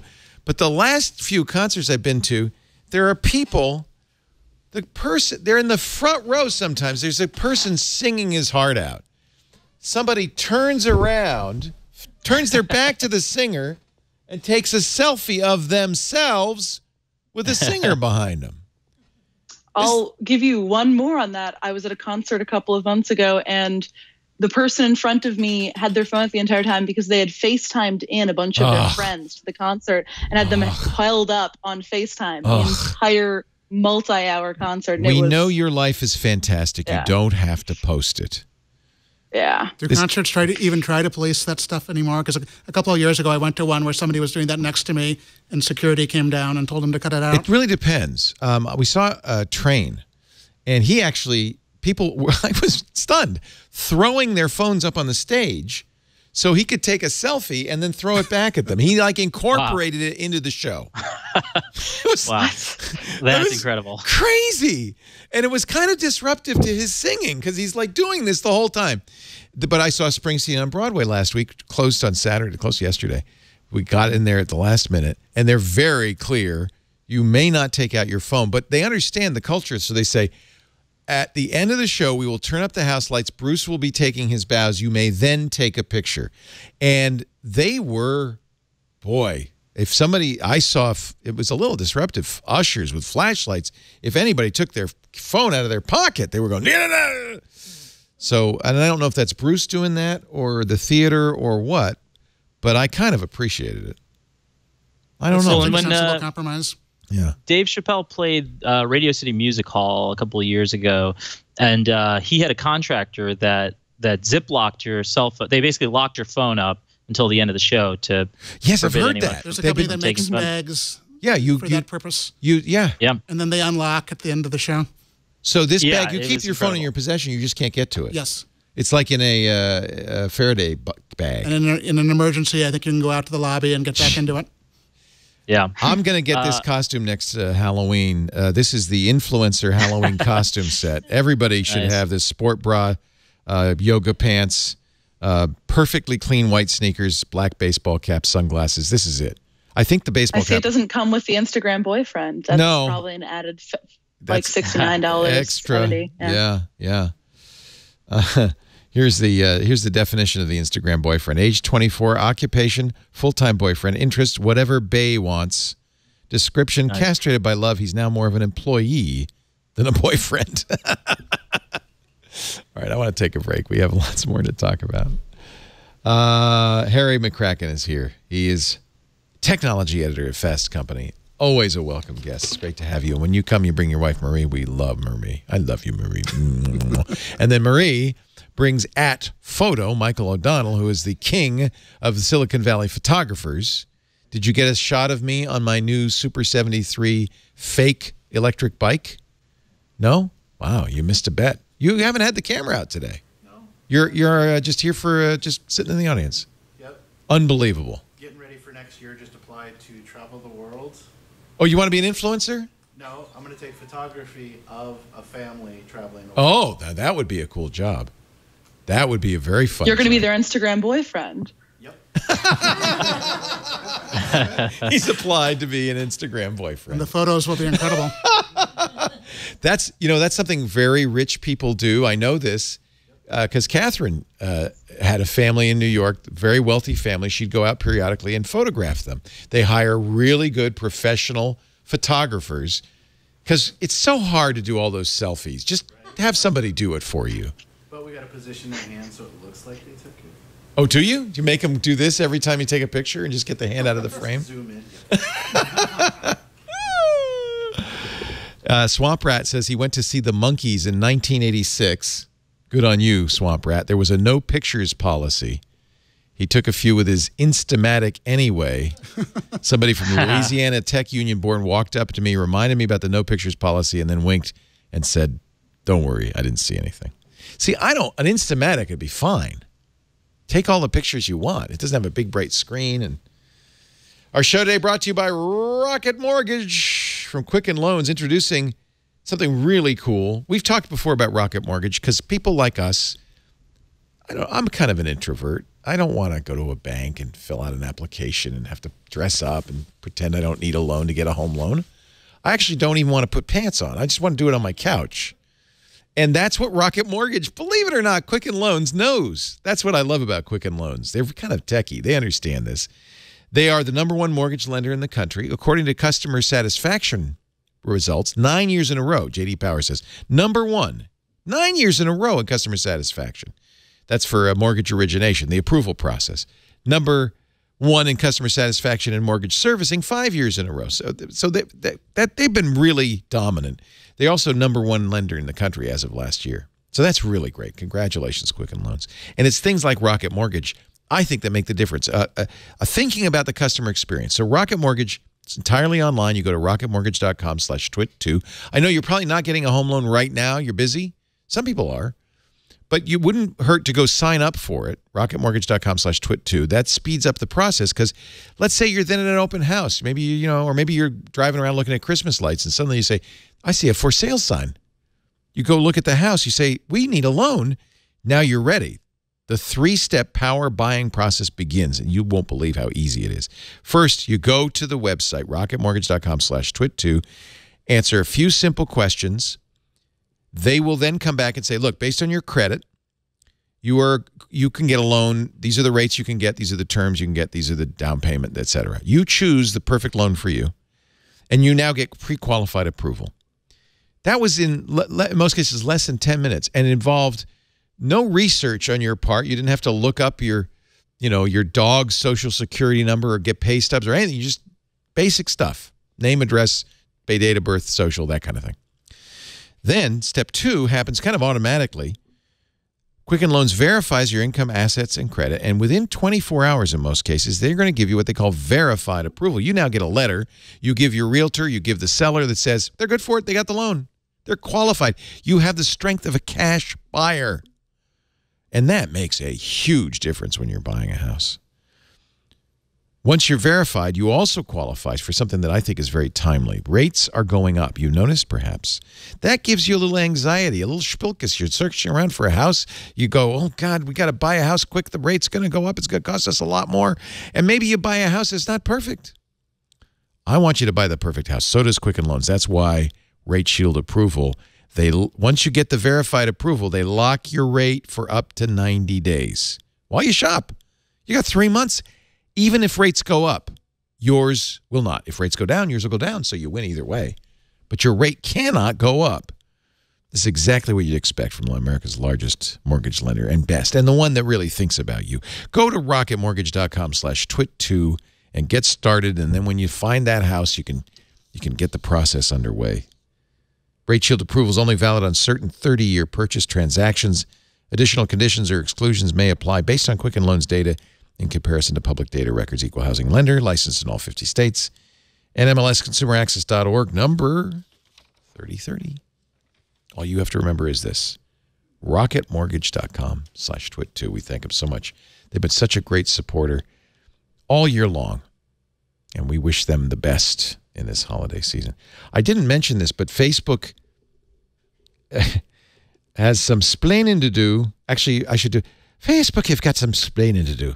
The Irish Data Protection Commission, which oversees Facebook's compliance with the European regulations, probably GDPR, said yesterday or Friday that it had launched a statutory inquiry into Facebook after receiving multiple reports of data breaches affecting the company. So the fine on this could be billions. Could be huge. 4% of their annual worldwide revenue. Not profit, revenue. So there's that.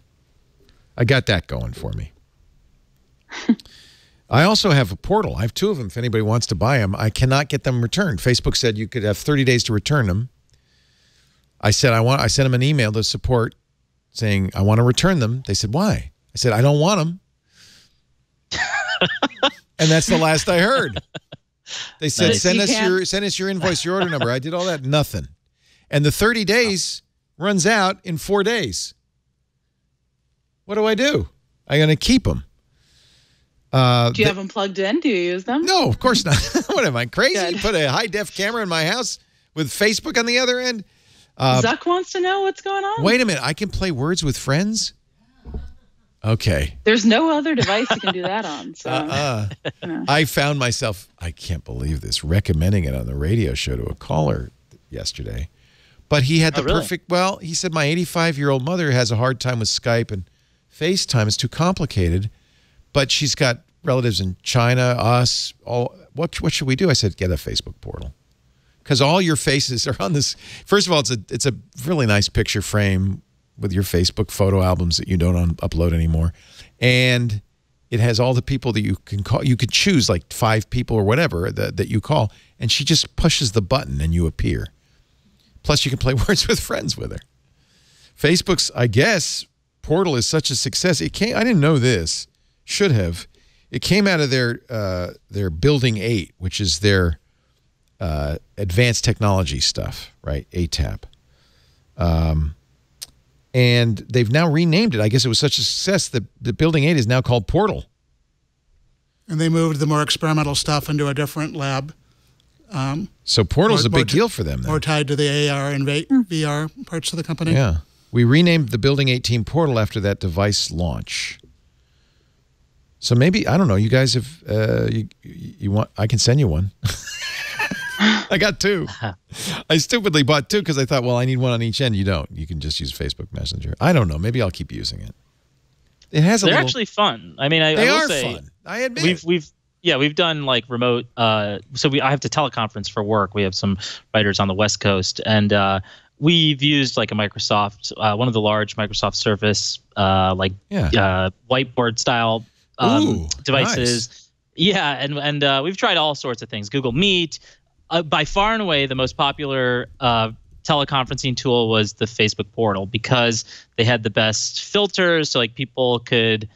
It was just more fun. It was a very, very fun conversation. The camera actually tracks people in the room, so like based on who's speaking, it'll find the face that the audio is coming from, and yeah, it was actually really fun. I think my advice to people that are considering getting this device would be to just quarantine it, put it in a space that you go. You know, in an office. I mean, I know that not everyone has a dedicated office room, but if you can find a room that isn't too revealing, that isn't very high traffic, I think it's a really cool tool to have in your arsenal, you know, in terms of just like reaching people across the country or across the world. But just put a hood on it like a Falcon. Yeah, or just unplug it whenever you're not using it, then put it back in. Yeah, mine are unplugged. Yeah. Great product, terrible timing. Yeah. Yeah. It's kind of sad because it is actually technologically it's a great product. I mean, it's cool. Yeah. And they did delay it a little while. It sounds like out of concerns it's over right the after message it was sending to the Cambridge. world. Yeah. So Michael, you've used the Surface Hub, the new Surface Hub?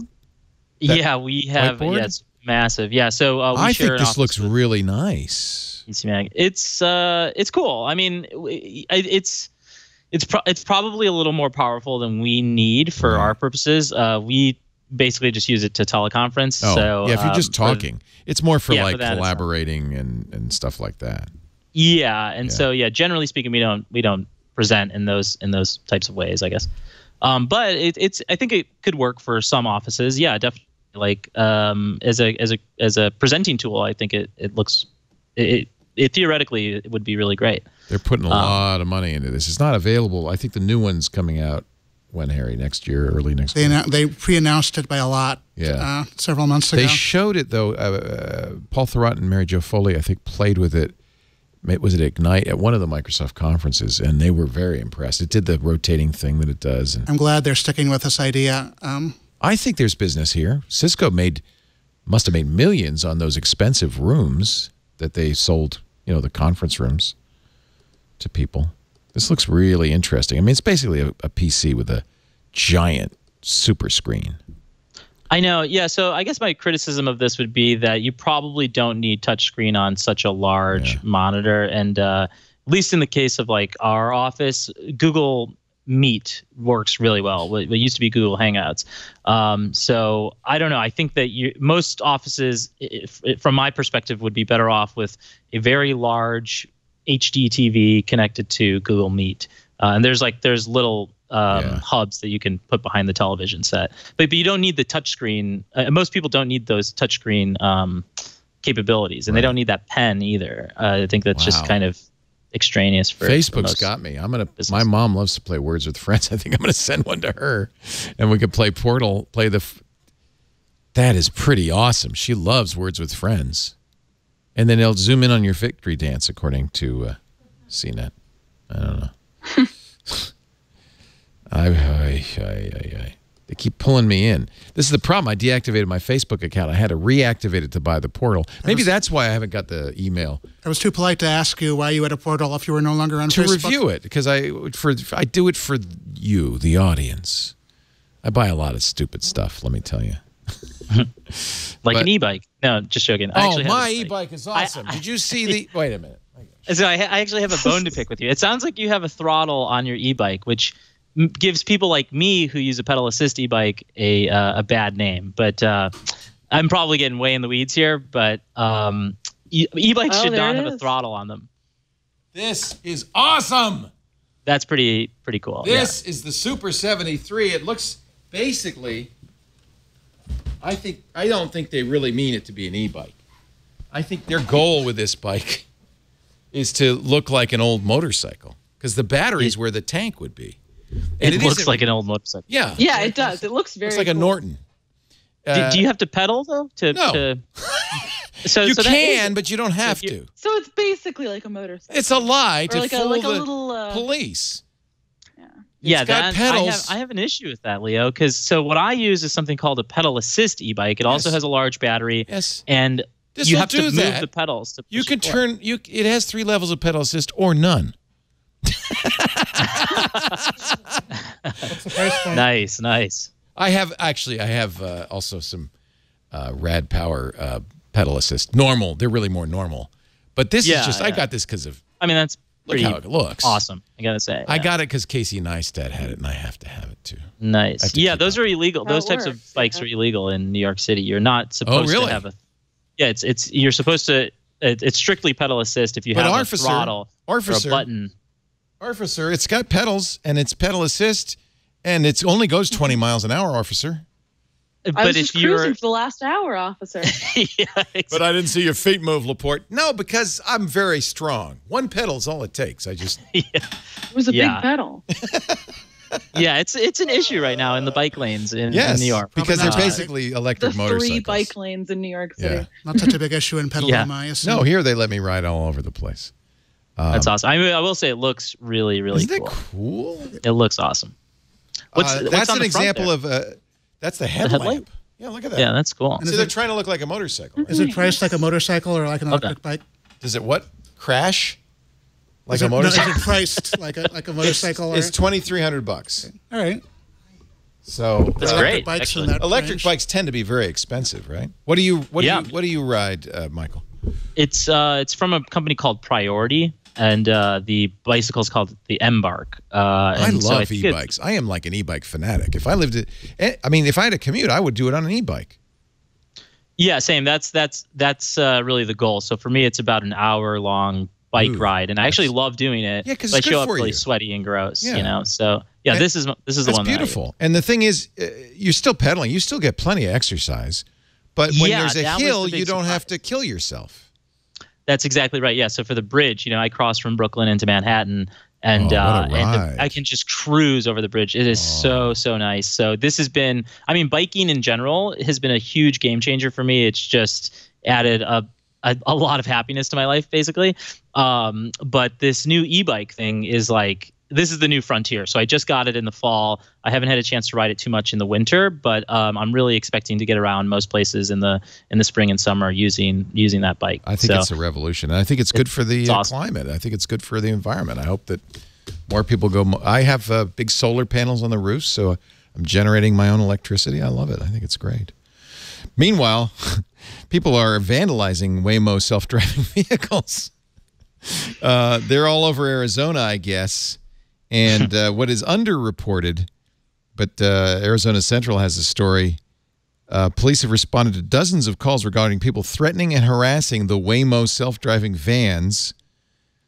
They start the story. A Waymo self-driving van cruised through a Chandler neighborhood August 1st when a test driver, Michael Palos, saw something startling as he sat behind the wheel. A bearded man in shorts aiming a handgun at him as he passed the driveway.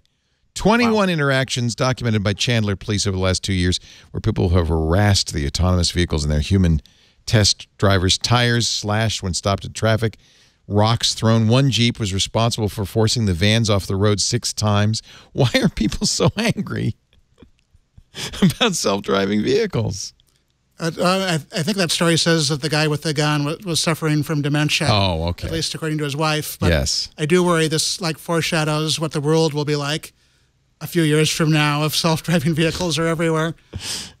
Well, I mean, it reminds me of the same sort of backlash faced by the Nightscape security bots. But that was what I was going to bring up. People kick them. Yeah, someone people are throwing scooters into the river or turned them over. Yeah. So this may be the theme to the show, but there is a backlash against technology, isn't there? Yep. Yeah. I mean, without a doubt, I think you could characterize this year, 2018, as there's been a kind of a tide change or a tectonic shift in the way that people interact with technology. Sorry? You got to wonder why a guy with dementia had a handgun, but that's Arizona for you. Marriott, New York Times, Marriott data breach. Remember that one? Oh, yeah. It was only 2 weeks ago. 500 million records for people who use the Starwood Group reservation system, including, in some cases, passports. People like me. Man, me. Who didn't? I'm like Starwood Gold. Yeah, me too. Yeah. 500 million people. That's kind of a lot of people. Turns out, according to the New York Times, which is quoting, of course, our intelligence agencies, that the hack came from China. And actually, the larger story, it was part of a large 4-year intelligence gathering effort. You remember when the Office of Personnel Management, the U.S. government's OPM, was hacked? That was part of it. Apparently, the Chinese, even though they deny this, by the way, I should give them fair reporting here. China firmly opposes all forms of cyber attack and cracks down on it in accordance with the law. If offered evidence, the relevant Chinese departments will carry out investigations according to the law. Apparently, according to the anonymous sources in this article, the Chinese started doing this in 2014 because they wanted to gather information about spies. It wasn't about you and me, but they wanted to know about Chinese nationals in the United States, where they traveled. They wanted to know about other people. They were kind of remember the Anthem hack, the American health insurance company, Anthem, also part of that. They wanted social security numbers and patients' medical histories. It's another story that I guess I credit. I don't know. And the data that was taken has not shown up on the dark web. Right. Which people say suggests that's the giveaway. It's a state actor. Right. It doesn't indicate it's China particularly. Right. But it might mean it's not some random individual. And what are people supposed to... Oh, go ahead. Oh, I mean, the data in this case, like, while it is not, I guess, like social security numbers or something that in and of itself you think of as a large security risk, any number of identifying information can be used to identify you in other means or find out more about a particular person or their habits online if you're also combining that with other information from data brokers or perhaps like anonymized information, the sort of information that an entity could collect from a hack of, Marriott. While it could seem innocuous in certain lights, when combined with other pools of information or data, it can reveal people's identities. There was a truce. We thought we had a truce with China over cyber warfare and cyber espionage back in 2015. They apparently agreed not to do it, and we agreed not to do it to them. On the other hand, General Clapper, James Clapper, the former head of the Defense Intelligence Agency, said, hey, well, if we could do it, we'd do it to them. So maybe it's just tit for tat, as they say. Chinese were also interested in getting information about American security officials. You know, anything you can get is going to be useful. So there is that. I'll throw that into the mix. Well, here's the question I wanted to ask, which is, what are people supposed to do in these cases? You know, this isn't the first gigantic hack that's been committed. There was, Target at one point. Equifax. I think Home Depot is in there. Equifax. Yahoo, Tumblr, everything. Yeah. So, Michael, they're supposed to do what you do, which is throw up your hands and say, I give up on privacy. Right? I mean, isn't that what you did? I think it is to a certain extent. Yeah, I think there are definitely best practices, right? You're supposed to, I don't know, it helps to change your password every so often, or have varying levels of supposedly security. Those companies are also supposed to do things like that. Marriott did none of them. They had the worst security practices ever. And so that's the other thing I think we need to do, which is hold these companies' feet to the fire. That's what GDPR does. But I think we should have something in the United States, too, that if a company breaches its responsibility to protect our data in a really gross way, like Marriott did, that they should pay a severe fine. That should be a penalty. Equifax not only got off scot-free, they made money on it. Yeah, very well said. I mean, I completely agree with that. The sad thing is that there is no piece of legislation that I've seen that nobody's doing it. I mean, it's just, we're years away from this. It's pathetic. Well, congratulations. I have to offer congratulations to YouTube Rewind. It is now the most hated video on YouTube. Finally beat Justin Bieber's Baby. The Rewind, every year, the Rewind. Well, you cover this stuff in Mashable. Tell us, the Rewind celebrates YouTube creators, right? This year, it started, as it often does, with a celebrity, in this case, Will Smith, who used YouTube to stream jumping off a cliff with a bungee cord, no, I guess he jumped out of a helicopter with a. Yep. Here, let me. Knight and Marquez Brownlee. And Marquez getting a shout out. They're all in a bus. Is this what you wanted? There's Marquez. Who I would have asked for? Quit horsing around. Oh, that's what's his name? Ninja. You said jumping music? Jumping music. Because you know why? Because they're in a Fortnite bus, and they're going to have to jump out. So even though YouTube has nothing to do with Fortnite, they're going to jump on the Fortnite bandwagon. Thank you. Bye, Ninja. You know what this really is this makes the creators, the YouTube stars, happy, right? They get this day in the sunshine. Marquez Brownlee's got to be just jumping up and down. I don't think actually I think most of the creators were unhappy with the way that this came out. Were they embarrassed?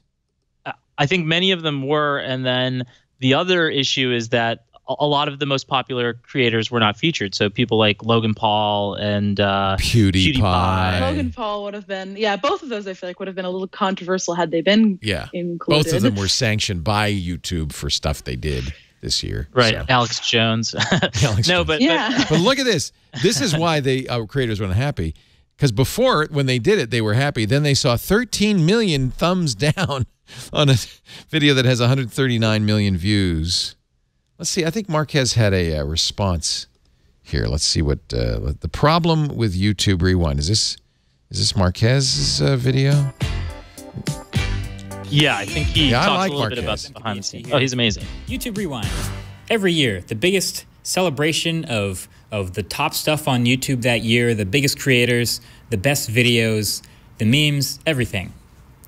At least we thought. A lot of people have been asking me about this. You may have noticed about a week ago, YouTube Rewind 2018 was uploaded, and it's not exactly doing too hot. In fact, it's currently, in just a few days, the second most disliked video ever uploaded now number one of all time. First place being Justin Bieber's Baby, and it's on pace to pass that probably pretty soon. So the most outwardly hated video ever uploaded to the site. Can I just ask a quick question? Is he wearing advertising on his jacket? Oh God. He'd be probably. I don't know what next gen is, but yeah, he's definitely getting paid for that. If it's not, yeah, I would be if I were him. Yeah, I mean, he's like a NASCAR driver. He's like a NASCAR driver or a chess grandmaster. Yeah. Hey, Karsten, why don't I have anything to wear on? I need some badges. That's why the eBay. e-bike is there, right? The e-bike. I wish they were paying me. I was paying them. Ask your son. Yeah, ask my son. My son's doing sales for us right now. So Marquez, I guess, said a lot of people were. I have to think that the number of dislikes had something to do with their repudiation of the YouTube Rewind. It's worth watching. It's got 139 million views. It's an honor. It's an honor. To be fair, it is a terrible video. It is one of the worst things I've seen on YouTube all year. Well, wait a minute. Wait a minute. No, it's not. It's not even close. Let's be honest. I guess that's there true. Are some bad things on YouTube. There is that is even close to the worst videos on YouTube. Oh my God. Yeah. Okay. Fair point. Fair point. But it was. I think it was just. It wasn't representative of what the network is. You know. I think to say that it's a celebration of the creators and of some of the most popular things on YouTube, while turning a very obvious blind eye to all of the smarmy, smutty, terrible stuff. I think that was the reason why people were outraged. It just simply did not represent what was happening on the network. They wanted Alex Jones jumping out of a bus. That they wanted 7 million videos of Jordan Peterson defeating some feminists. Oh. Goodness. Well, and also it was a little too long. I think that it just went on and on and on and on. And so it was trying to be everything to everyone, and actually it just failed to do anything well. Even the MKBHD cameo, he explains in his video that he shot, over 15 minutes of this Fortnite scene, and they ended up using a very small portion of it. That was Elon Musk's defense too, wasn't it? I just want to announce that the rest of the show is brought to you by the Welsh National Government and the Leek Council. Nice. What do you think? Good. Yeah. I love it. I hope you're getting paid well, yeah. I don't know if there's that much money in leaks. I love leaks for what it's worth. Yeah. Oh, leaks good. Oh, see? They're great. We're leaks. We love leaks. Yeah. Leaks are great. Big leak cabal here, yeah. Leaks. Eat more leaks. Yay, leaks. Yay, leaks. Leaks. Microsoft Teams is growing ridiculously fast. This actually is a little bit of a surprise. So Slack bought HipChat. The Atlassian They bought like some of the IP of HipChat. Yeah. Oh, that's right. Atlassian still owns. Which was sort of dwindling. I mean, HipChat they're winding it down. And Slack is number one, right? Microsoft would like to get into that business, so they decided to give away. You're not going to take me seriously while I'm wearing this, are you? They decided I'm taking off the You just leak. look so authoritative. I'm taking off the leak. I don't care, Welsh leak board. It kind of looks like a crown to me, but anyways. I'm gonna. It actually is. It's a helmet that I'm gonna wear riding my e-bike down the street, and see if anybody points a gun at me. For visibility. Yeah. For visibility. The beard sheds, unfortunately. So we had to decide. We were using HipChat. We had to decide, and HipChat was a sponsor, and so we switched to Slack, which became a sponsor. So that's a good thing. But Slack is not free. Slack has a free tier, but really it's a pretty good free tier. It's a decent. We use a free tier. We don't use a paid version. But Microsoft Teams is really free and apparently growing like Teams, crazy. I think, also is tiered, and you have to pay for the really good stuff. Oh, okay. But they did. They gave it a lot more away. They came out with an aggressively good free tier after not having had super amounts of traction. But I bet you, if you ask all the cool kids, they're using Slack. Cool kids? Yes. Yeah, I've 100%. only ever used Slack. Yeah. I mean, it's just the most robust right now, and I think some of these tools will be democratized, or I think that Slack doesn't really do anything that unique. It's just instant messaging with emojis, basically, and also their embeds are really nice, like the inline chat embed. So if I see a YouTube clip and I drop that in the chat, it will embed that video so that someone doesn't have to click out to YouTube. We can just watch the video within the chat. It's fantastic for a newsroom that is like really, especially a digitally native newsroom, that is super important for tweets, for YouTube, for basically any of this content that we're digesting throughout the day. But I also just don't think that that's that unique. At the end of the day, Facebook and Microsoft and all of these companies that employ hundreds of engineers can just as easily create an instant messaging platform with embeds. And my expectation is that that's going to become a very competitive marketplace. Because, from what I read, Slack was talking about potentially going public next year. And if that's the case, I think it's similar to Uber in that, what the technology aspect isn't all that unique. What's really good about their business right now is that they've scaled really well. They have a lot of people that have bought into that system, but it will be easy for competitors to create copycat versions of those businesses. And so I think that there's inherently a lot of risk with something like Slack or Uber, I guess, from a business standpoint. I don't think that they do anything that unique. It's not impossible for Facebook or Microsoft to create something similar, in my opinion. Slack did a good job of giving it a lot of polish, which is harder than it looks. I mean, it is elegant. HipChat was an arch rival for a while. It's ugly. But Slack was a lot more polished and pleasant to use. Fun. And I am glad to see that Microsoft is doing okay, just because I think it's healthy for Slack to have at least one major arch rival. Facebook has Facebook at Work, which they're certainly still... Does anybody use that? They certainly do have some big users. Facebook employees do. Mashable uses... Really? We do, yeah. Oh, interesting. But I'm not not a huge fan of it right now. Yeah.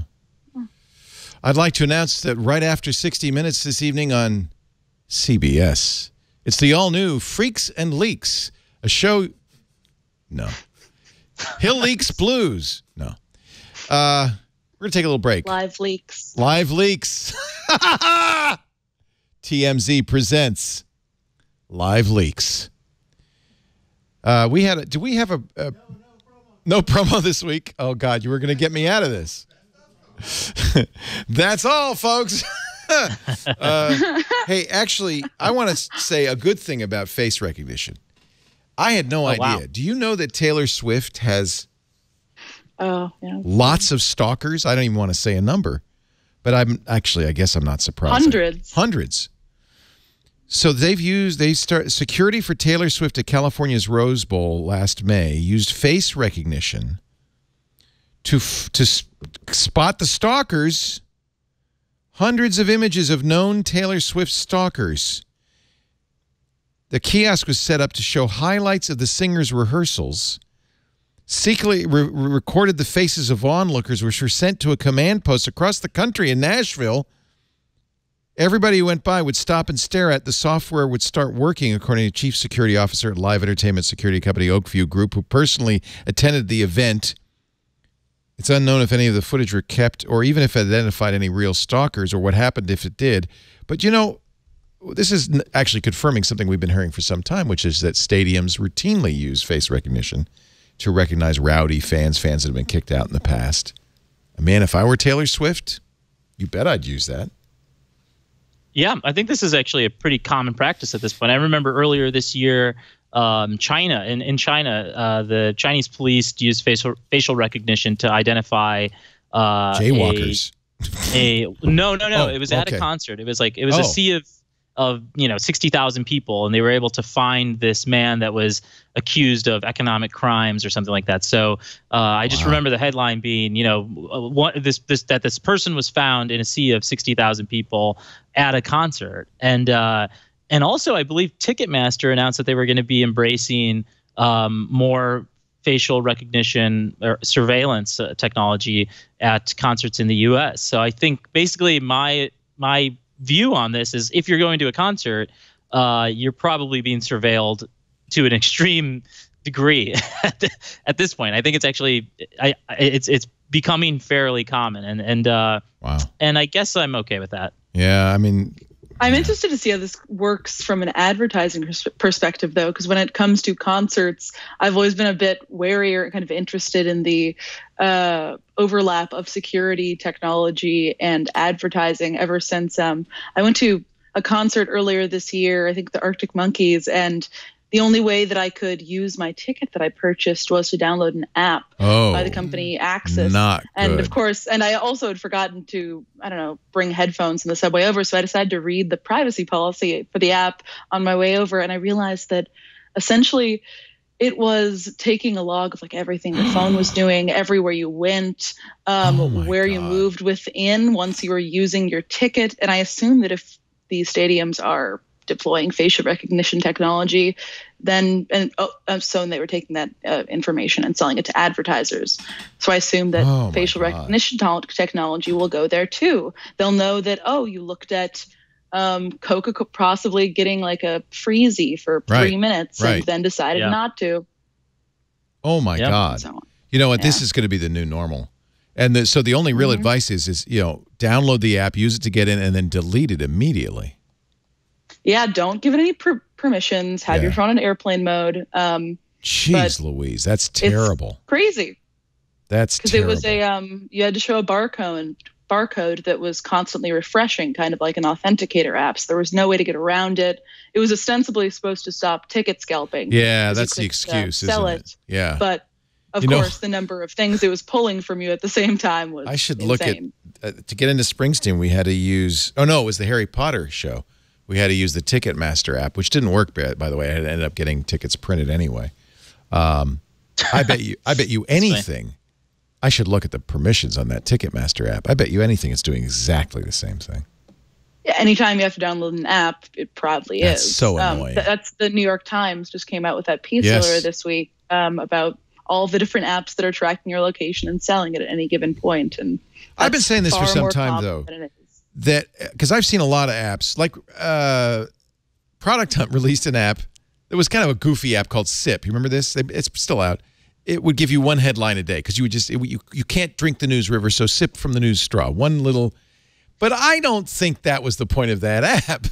I increasingly think people will do anything to get an app on your phone because the data they get is so valuable that they're just going to do anything. Make up apps.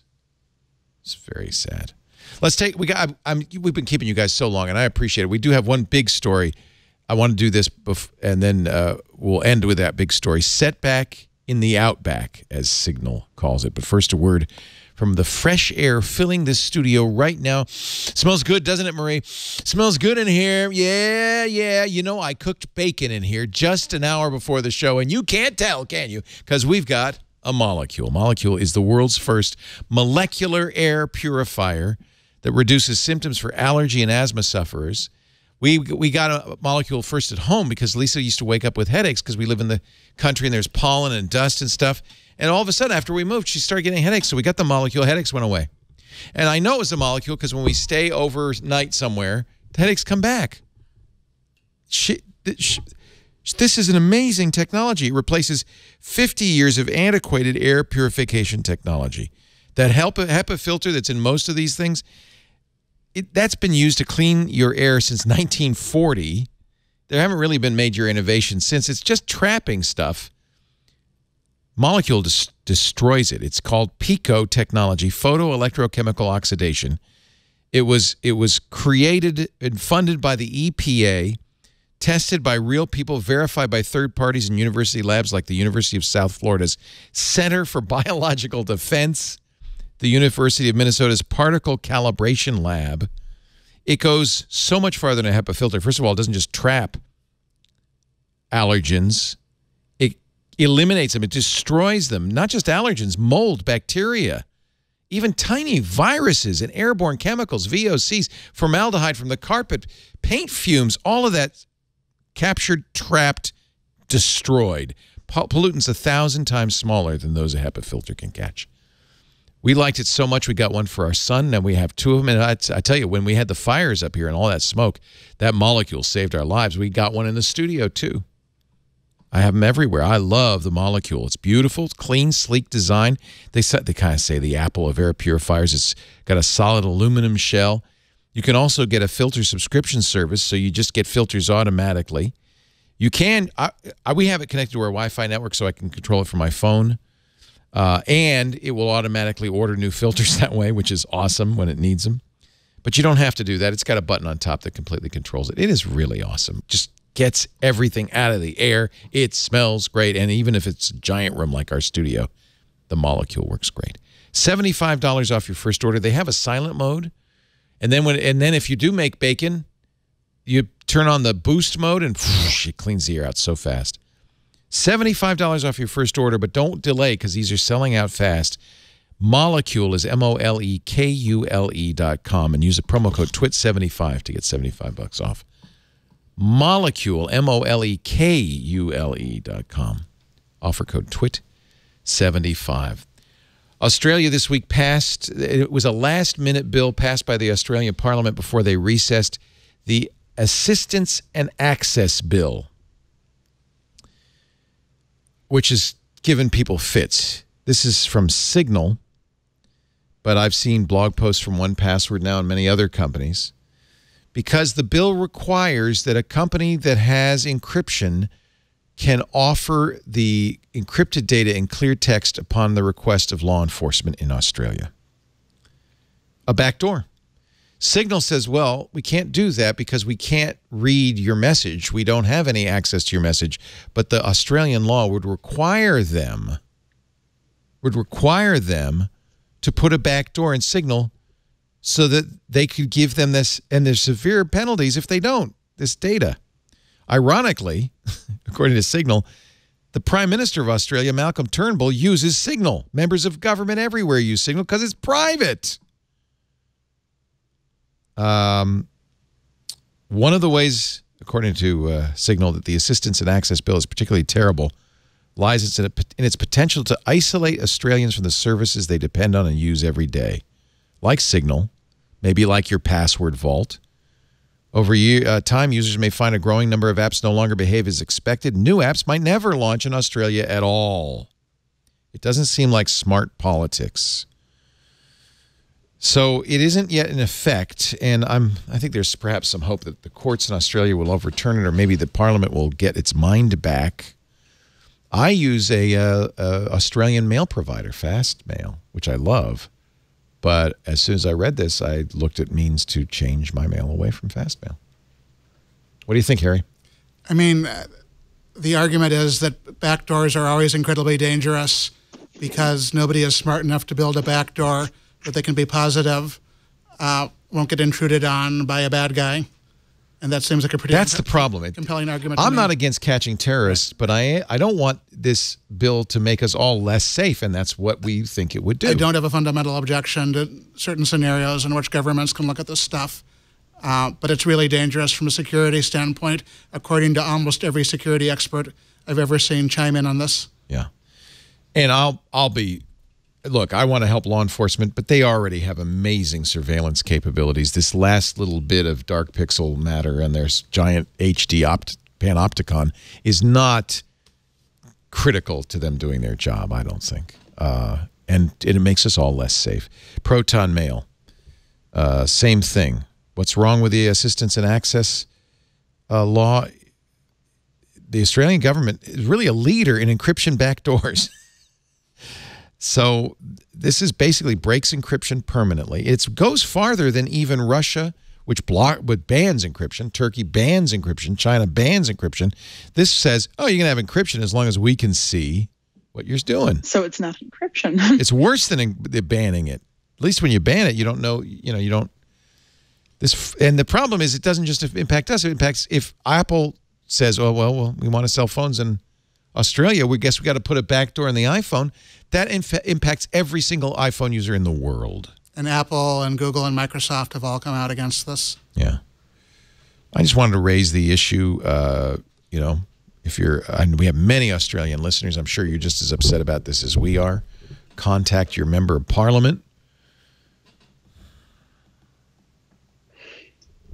Yeah, I mean, I think it seems to be just another example of the people who are making the laws do not understand the effects that these sort of rulings are going to have at the community at large.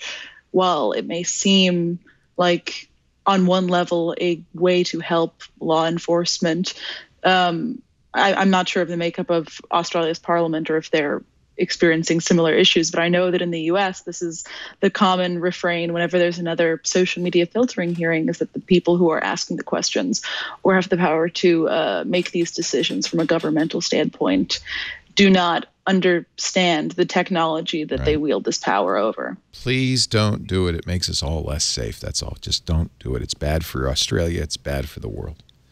The FCC, speaking of bad for America, has decided to change the rules governing text messaging, making text messaging services not a telecommunications service, but a publishing service, which gives telecoms the right to censor text messages. In 2007, Verizon blocked texts from NARAL, an abortion rights group.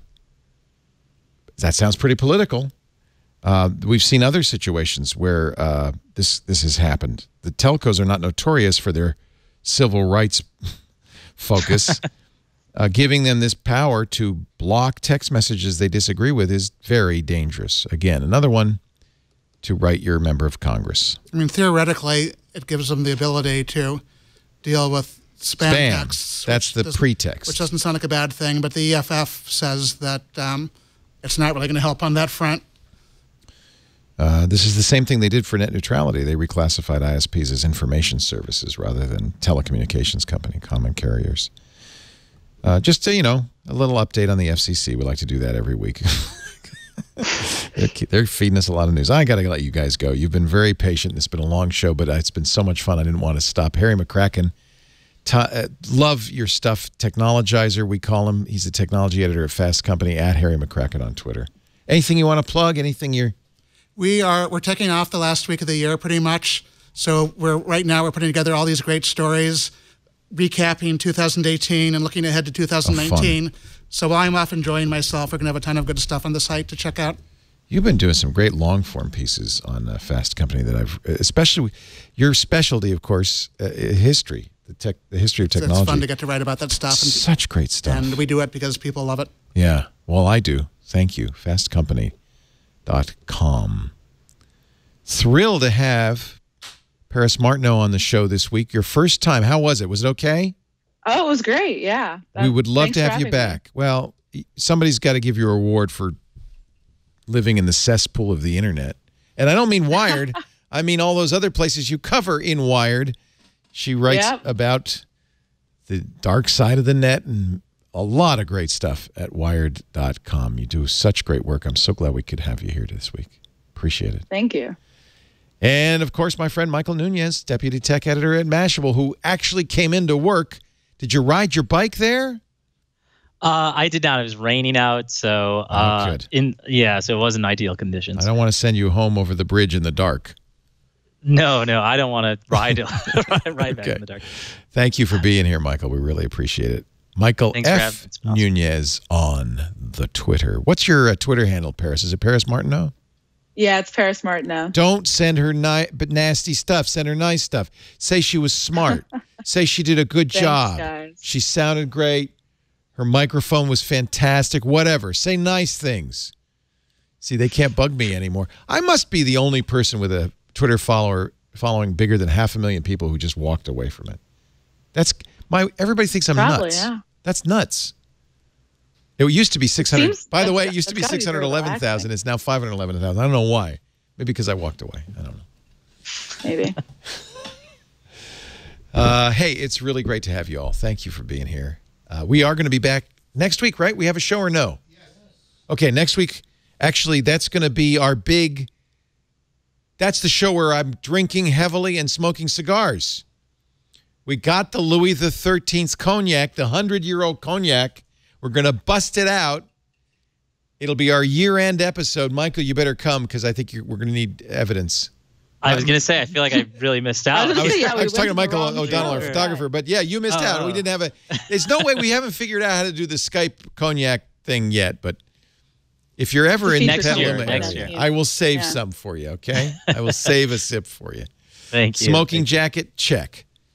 Get it ready. That's the December 23rd edition of This Week in Tech. The following week will be our best of. We always have fun doing that. Some of the best clips from the year gone by, and then we'll be back the week after. So it's going to be fun. We do Twit normally every Sunday afternoon, 3 p.m. Pacific, 6 p.m. Eastern.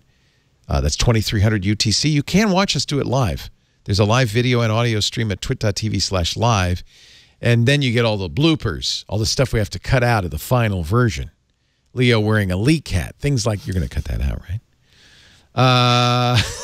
No? You can also get on-demand versions that apparently do include the Leek hat at twit.tv. In fact, all our shows are available on demand at twit.tv. Better yet, if you subscribe in your favorite podcast application, you'll get it automatically. Just look for This Week in Tech. You can even ask your smart device, hey, Echo, play This Week in Tech podcast, and it'll play the most recent version. You can just enjoy it yourself. It's great. Thank you for being here. We'll see you next time. Another twit for our special Cognac edition. Another twit is in the can. John's shaking his head no. Doing the twit.